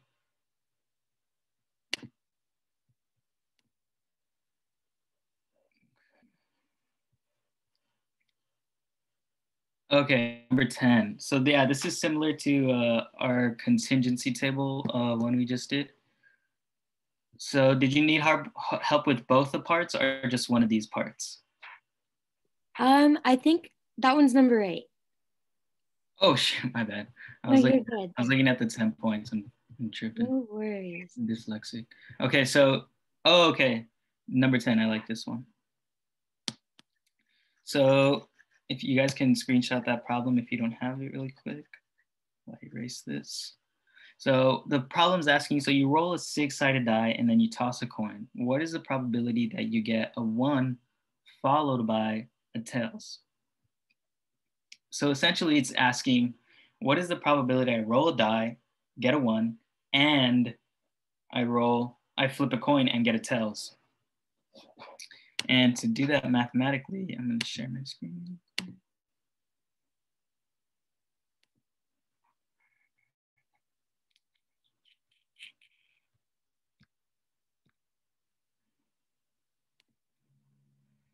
So we have, so in a die, what's my probability of getting a 1 if I'm rolling a die? 1 out of 6. 1 out of 6, perfect. So we're trying to find the probability of dies on rolling on 1 and the probability of flipping a coin on tails. So we have that the probability of me rolling a 1 is 1 out of 6. And when I do this and, that means we're going to multiply. Whenever it says and, we're kind of multiplying. And what's the probability of me flipping a tails? 1/2. 1/2, perfect. So now that we have the probability of rolling the 1 and probability of getting a tails, we're going to multiply across, and that's going to give us 1/12. Perfect. Thank you. Mm-hmm.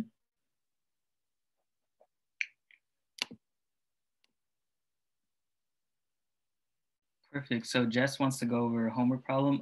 What homework problem is that? Can I share my screen? Yep. Yeah, try it. Oh, sorry.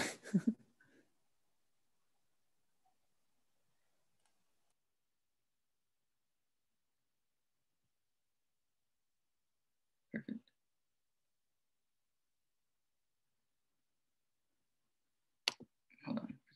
It's not showing me.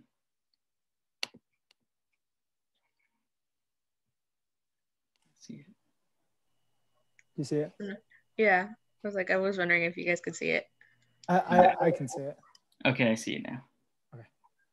Okay, so a certain small college runs 2 sections of Math 101 every semester. One taught by Professor A, and his name's Professor A. Okay, my bad. One taught by Professor A and the other taught by Professor B.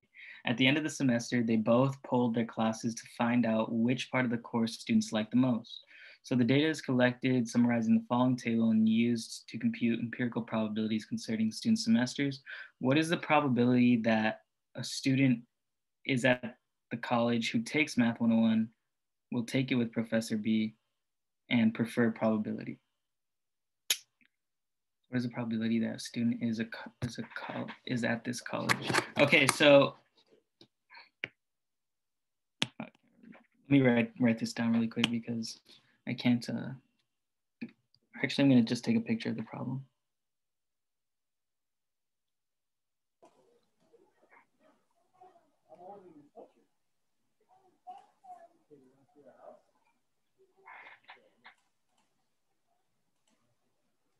Okay. If you guys want to go over this problem with us, go ahead and take a picture unless you can pull it up on your WebAssign. Yeah, and if you need, if you have any questions on this one, I just did it in the camp breakout. Oh, you did? Yeah. Oh, then do you want to just go over this one really quick with that? Yeah, sure. You just did it. You're pro. You could go ahead and stop sharing your screen, Jess, and then Trevor's going to take over and explain. Okay, thank you. Mm-hmm. Cool. Let me pull up.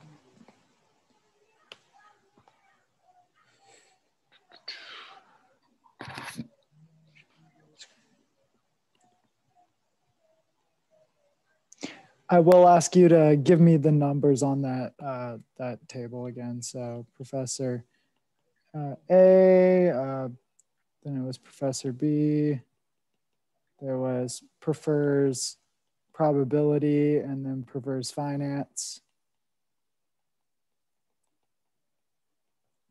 Mm-hmm. So it's going to be 20 on your left column for prefers on both bottom and top. 20 and 20? Mm-hmm. Oh no, bottom and top. So for Professor B, it's going to be 20, and Professor A, for Professor A, it's going to be 20 on both. Oh wait, you did it a bit. I did it wonky. Here. Just tell me. Sorry, I should have looked at it a little bit. So professors are going to be at the top. So A and Professor B, and then probability and finance. Awesome. And then it's 20 and 20. Oh no, 20 and 20 up here and then 20 down here. For Professor A, it's 20 for both. Okay. And then Professor B? 16, 24. So the first part asks 24. I'm sorry. Huh? Professor B is 24 for finance. Oh, okay. Yeah, that makes sense. So, so for letter A, it's asking what is the probability that Professor, what is it? It's Professor B and prefers probability. I mean, so, yeah. Sorry, did someone have a question? Okay. So it's, we see that it's a little bit different than B and C, and we'll talk about the differences in a sec. So A says, what is the probability that it's Professor B and prefers probability? So when we talk about, so probability that it's Professor B, well, we see that how many total are in Professor B? We see there are 40. Out of how many total students? So we see there's 40 in this class and 40 in this class. So the probability of Professor B equals 40 out of 80. Probability that someone prefers probability, which is a silly thing to say, is, well, we see that there are 20 plus 16, so 36 out of 80. Oh my gosh, I'm actually, so I would get the same answer, but this is kind of a messed up way to do this. So I do want to, yeah, I did this a silly way at first. So it would simplify and be right, but we want to find out basically the cross section of those who are in Professor B's class and those who prefer probability. So that would give us, that would be 16 out of the 80. I'm so sorry about that. It was more of which sets are we dealing with question. So if I multiplied these together, if I use that and property, I would get the same. I would get the same thing. It would cancel out and end up being the same thing. But I will not do that to us. So sorry about that. So for A, it's going to be the 16 out of 80. Does anyone have questions on why that is? If anyone does, feel free to put in the chat. Chris will be looking out. But so now B is saying, okay, what is the probability that they prefer probability given that they're in Professor B's class?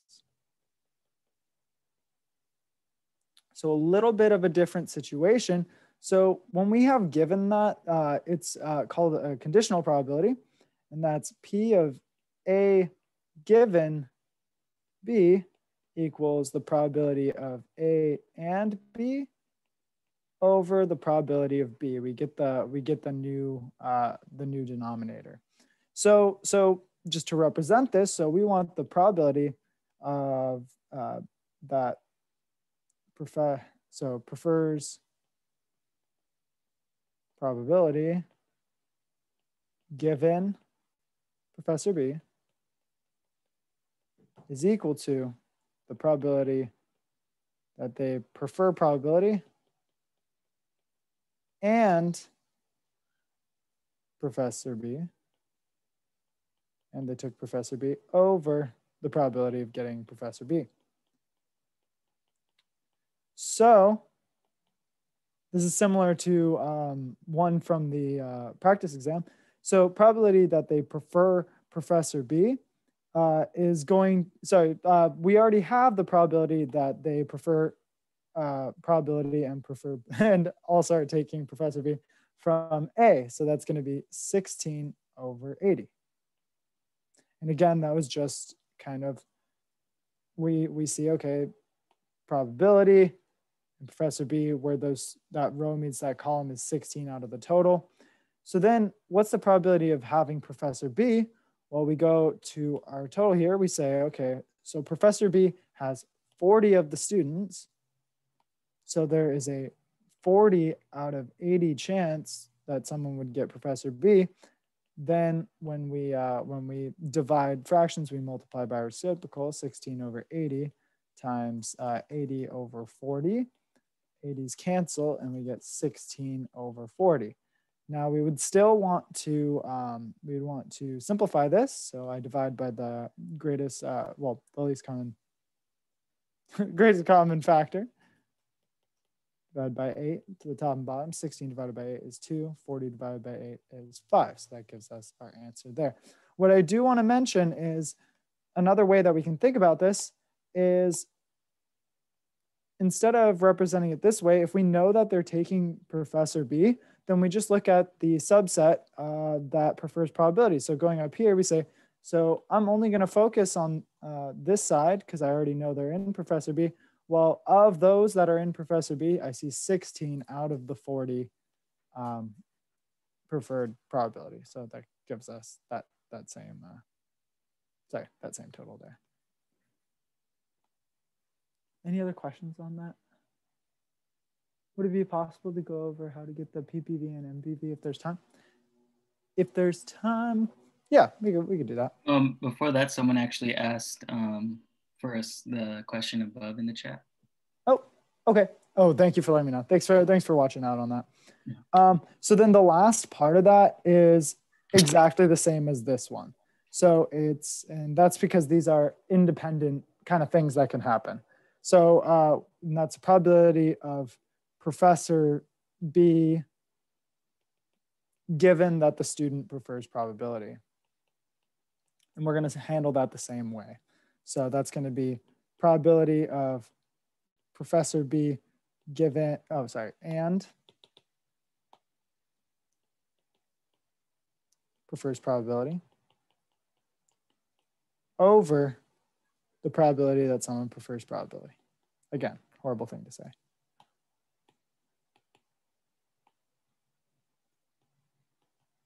So we already know what the and is from our top part, and that's 16 over 80. And the number of people who prefer probability, if I go up, so we know that they can either prefer probability or finance. Those who prefer probability are going to be 36 out of the 80. So that's going to be our total down here, 36 out of the 80. So then simplifying that, we have 16 equals 16 over 80 times 80 over 36. These cancel, 16 over 36. Taking out the greatest common factor, which I believe is 4, gives us 4 over 9. Any questions on that?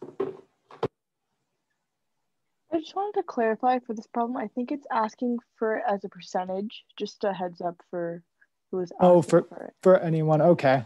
Yeah. Did you have a question on how to get any of these guys as percent? No, I just wanted to make sure everyone knew that. That's all. Okay, I very much appreciate that. Yeah. Okay. Of course. Thank you for that. Thank you for this. Yeah, people are like, what the heck? Why isn't it going in? Just kidding. Cool. Thank you so much for your clarification there. Any other questions on this one? So for that problem, is there a different way to get that amount like we did on B? That was just looking at the columns, or no? Is this the only way to find it? Yes. Here, let me share just real quick. Yeah, good question. So if we're given that they prefer probability, so those who, yeah, I should have shown that. Thank you. So if we're given that they prefer probability, we know we're just looking at this subset. So there are 36 who prefer probability. Well, what's the probability that they took Professor B? Well, that's going to be the 16 out of the 36 there. I'm really glad you asked on that. Yes. That gets you to that part. Okay, awesome. Thank you. Yeah, you're right. That's probably an easier way to look at it. Trevor, you think so deeply about it. I just want to make sure I'm using the things from the lecture correctly. No, I get you. Cool. There's a lot of tricks I could have showed, but I was like, I don't know if the professor shows them this way. That's fair. Yeah, but talking about, the formulas and stuff like that, as long as we get the right answer, there shouldn't be an issue, right? If we actually do either option of how to solve it. Exactly. Yeah. Your professor should accept the answer as long as it's correct. As long as you show your work on how you got there. Okay. And the way it worked. So just make sure you show your work. Yeah. And this phone number problem, I've never done one like this personally. Oh, okay. Yeah, you want me to do it? Yeah, I don't even know if this one's gonna be on the test. I don't know. It might. It's a good question. They might have a counting principle one. Yeah, can you mind going over this one? I need to learn this one. Yeah, I don't mind. So it was 323, and what was the other number? 363. Sorry. Sorry. 323, 342, and 396. 396. So we want to find the number of different combinations of numbers that start with those. Yes, it's, yeah. How many phone numbers are available? Cool. And it's 7 phone numbers, right? I believe so. Yeah, 7. Cool. So we'll break it into cases. So looking at this one, so we say, okay, so when it's asking for the different number of like combinations that we can do, what we want to talk about is, well, what are our available options for each space? So how many available options do I have for my first number of this one? For the 9. Is it 9 or 10? 10. 10, because we're going to include 0. Yes. So what about for our second? 10. What about for our third? 10. What about for our fourth? 10. So the number of different numbers that we could make, 7-digit numbers, starting with 323, is going to be 10 times 10 times 10 times 10, or 10 to the 4th, or however you want to write that. So now, what about here? Is this going to be the same? Yes. Yes, it is.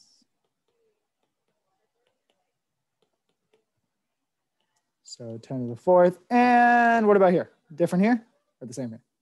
Same. So then how do we put these together? If we want the total number of numbers, are we going to add them or multiply them? Add them? Yes. So we would add them up. It would be 10 to the 4th plus 10 to the 4th plus 10 to the 4th. And if you don't like that way of showing it, we could just call this 10,000 plus 10,000 plus 10,000. And if we add those up, we get 30,000. And that's how you do that one.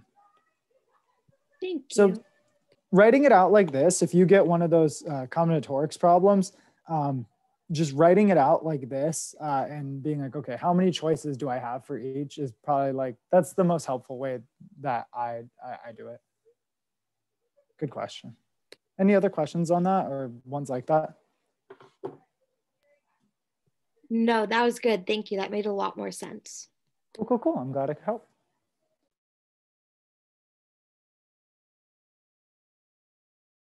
So then the PPV MP one, you want to take that one? Neighbors are kind of loud. Sorry, I was muted. Yeah, I could take that one. Let me see if I can find a good example problem. Did you have I'm talking to the students, did you guys have any example problems for PPV and MPV that we can go over together? And I can kind of show you. If not, I can try to look for one really quick.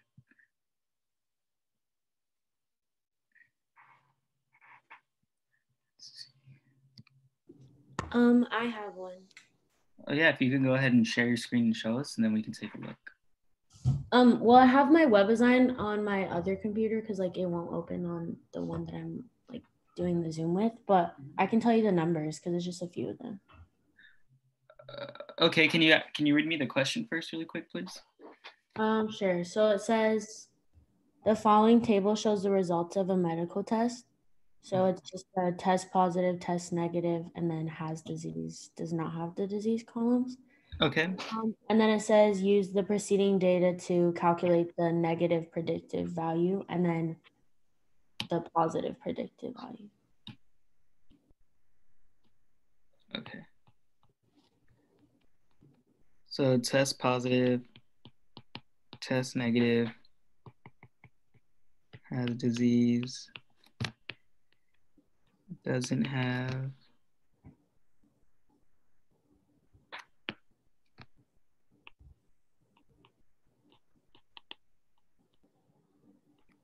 And then, yeah, can you tell me the numbers?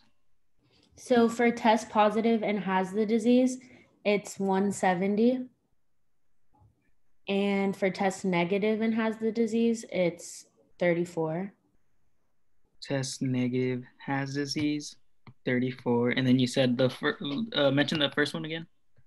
Test positive and has the disease is 170. And then does not have the disease but test positive is 40. Okay.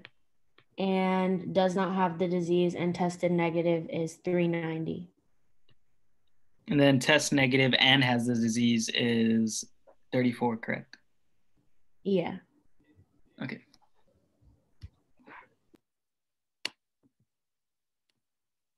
Go ahead and share.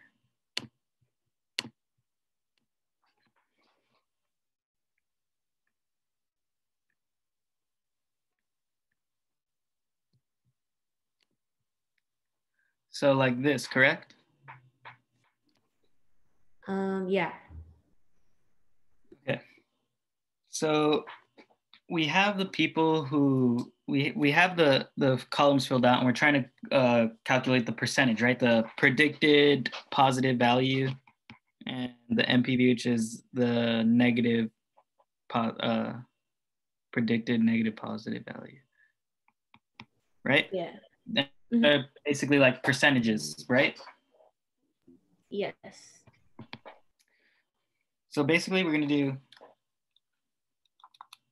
170 plus 34. We're going to first total it out. So we have 204. And then we have 40 plus 390, 430. So pretend like we kind of have to reverse what we do in the process of when it's given us the MPV or the PPV, and then we try to figure out how to fill out the columns in between. So we have the total, and typically what we do is we would I'm gonna do MPV first. So we have the total, and typically what we would do is we would multiply the MPV to get this number inside, correct? Yeah.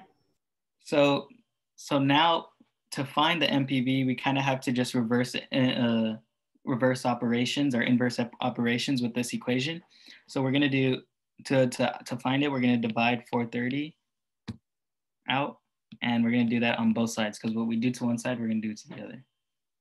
So the NPV, when we divide out 430, that's gonna give us 0.906, which also is 90.6%.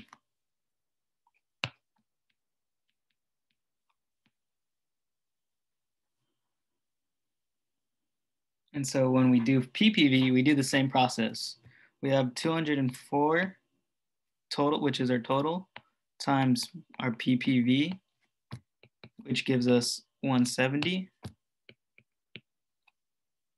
So to find out the PPV, the percentage, same process, divide 204 on both sides. 170 divided by 204. Our PPV is going to equal 0.833333, aka 83%.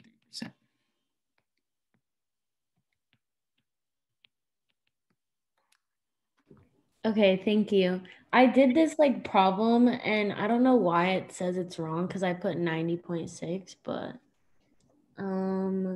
yeah, I don't know. I'm gonna ask my professor because like I just thought I was confused. Like I thought I had it like wrong, but I was pretty sure like I was doing it right. Sometimes even WebAssign can be wrong. I just want to mention that. And if you get that case, you can always bring that to your professor. Yeah, I'm just gonna put ask your teacher or whatever on it, but thank you. Mm-hmm.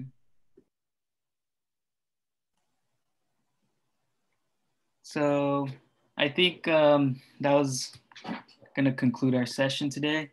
Any last minute questions? 3-minute solution questions? Just to be clear, you guys are doing these type of sessions for every exam we take? Yes. Okay, thank you so much. Yeah, actually even more on that. So that's going to be an at least situation. We're going to look into seeing if we can offer these just kind of more often, even on like homeworks and stuff. But at least we'll be doing them for every exam. Okay, thank you so much.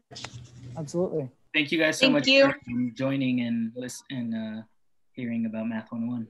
Thank you. Thank you so much. Appreciate it. Absolutely, guys. Good luck. Have a great day, guys. Thank you. You guys too. Bye.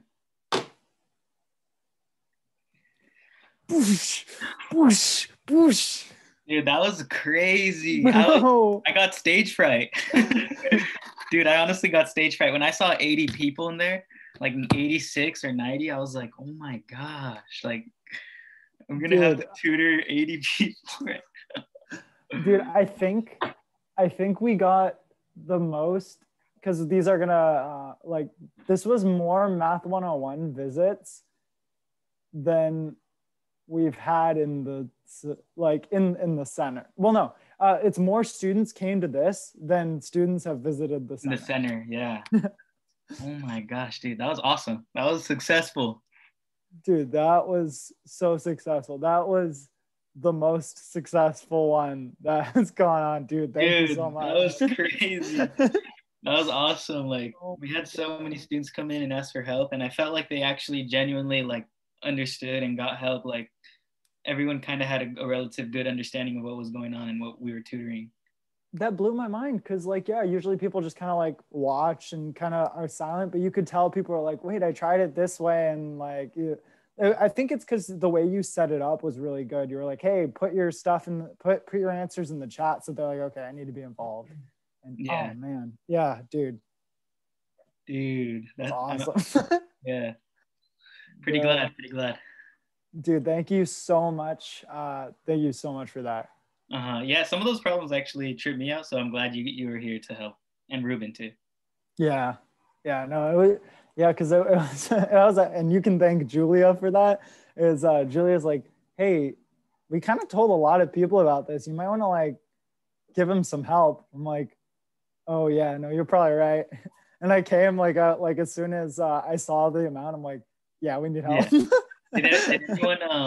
Did anyone cover the first STEM shift? Yeah, Luna actually, it was her first day today, so she's already on there. All right, cool. All right, well. Yeah, dude. Well, you're off, so have a good night. And again, thank you so much. Yeah, you too, man. Have a good one. Peace out. Peace, G.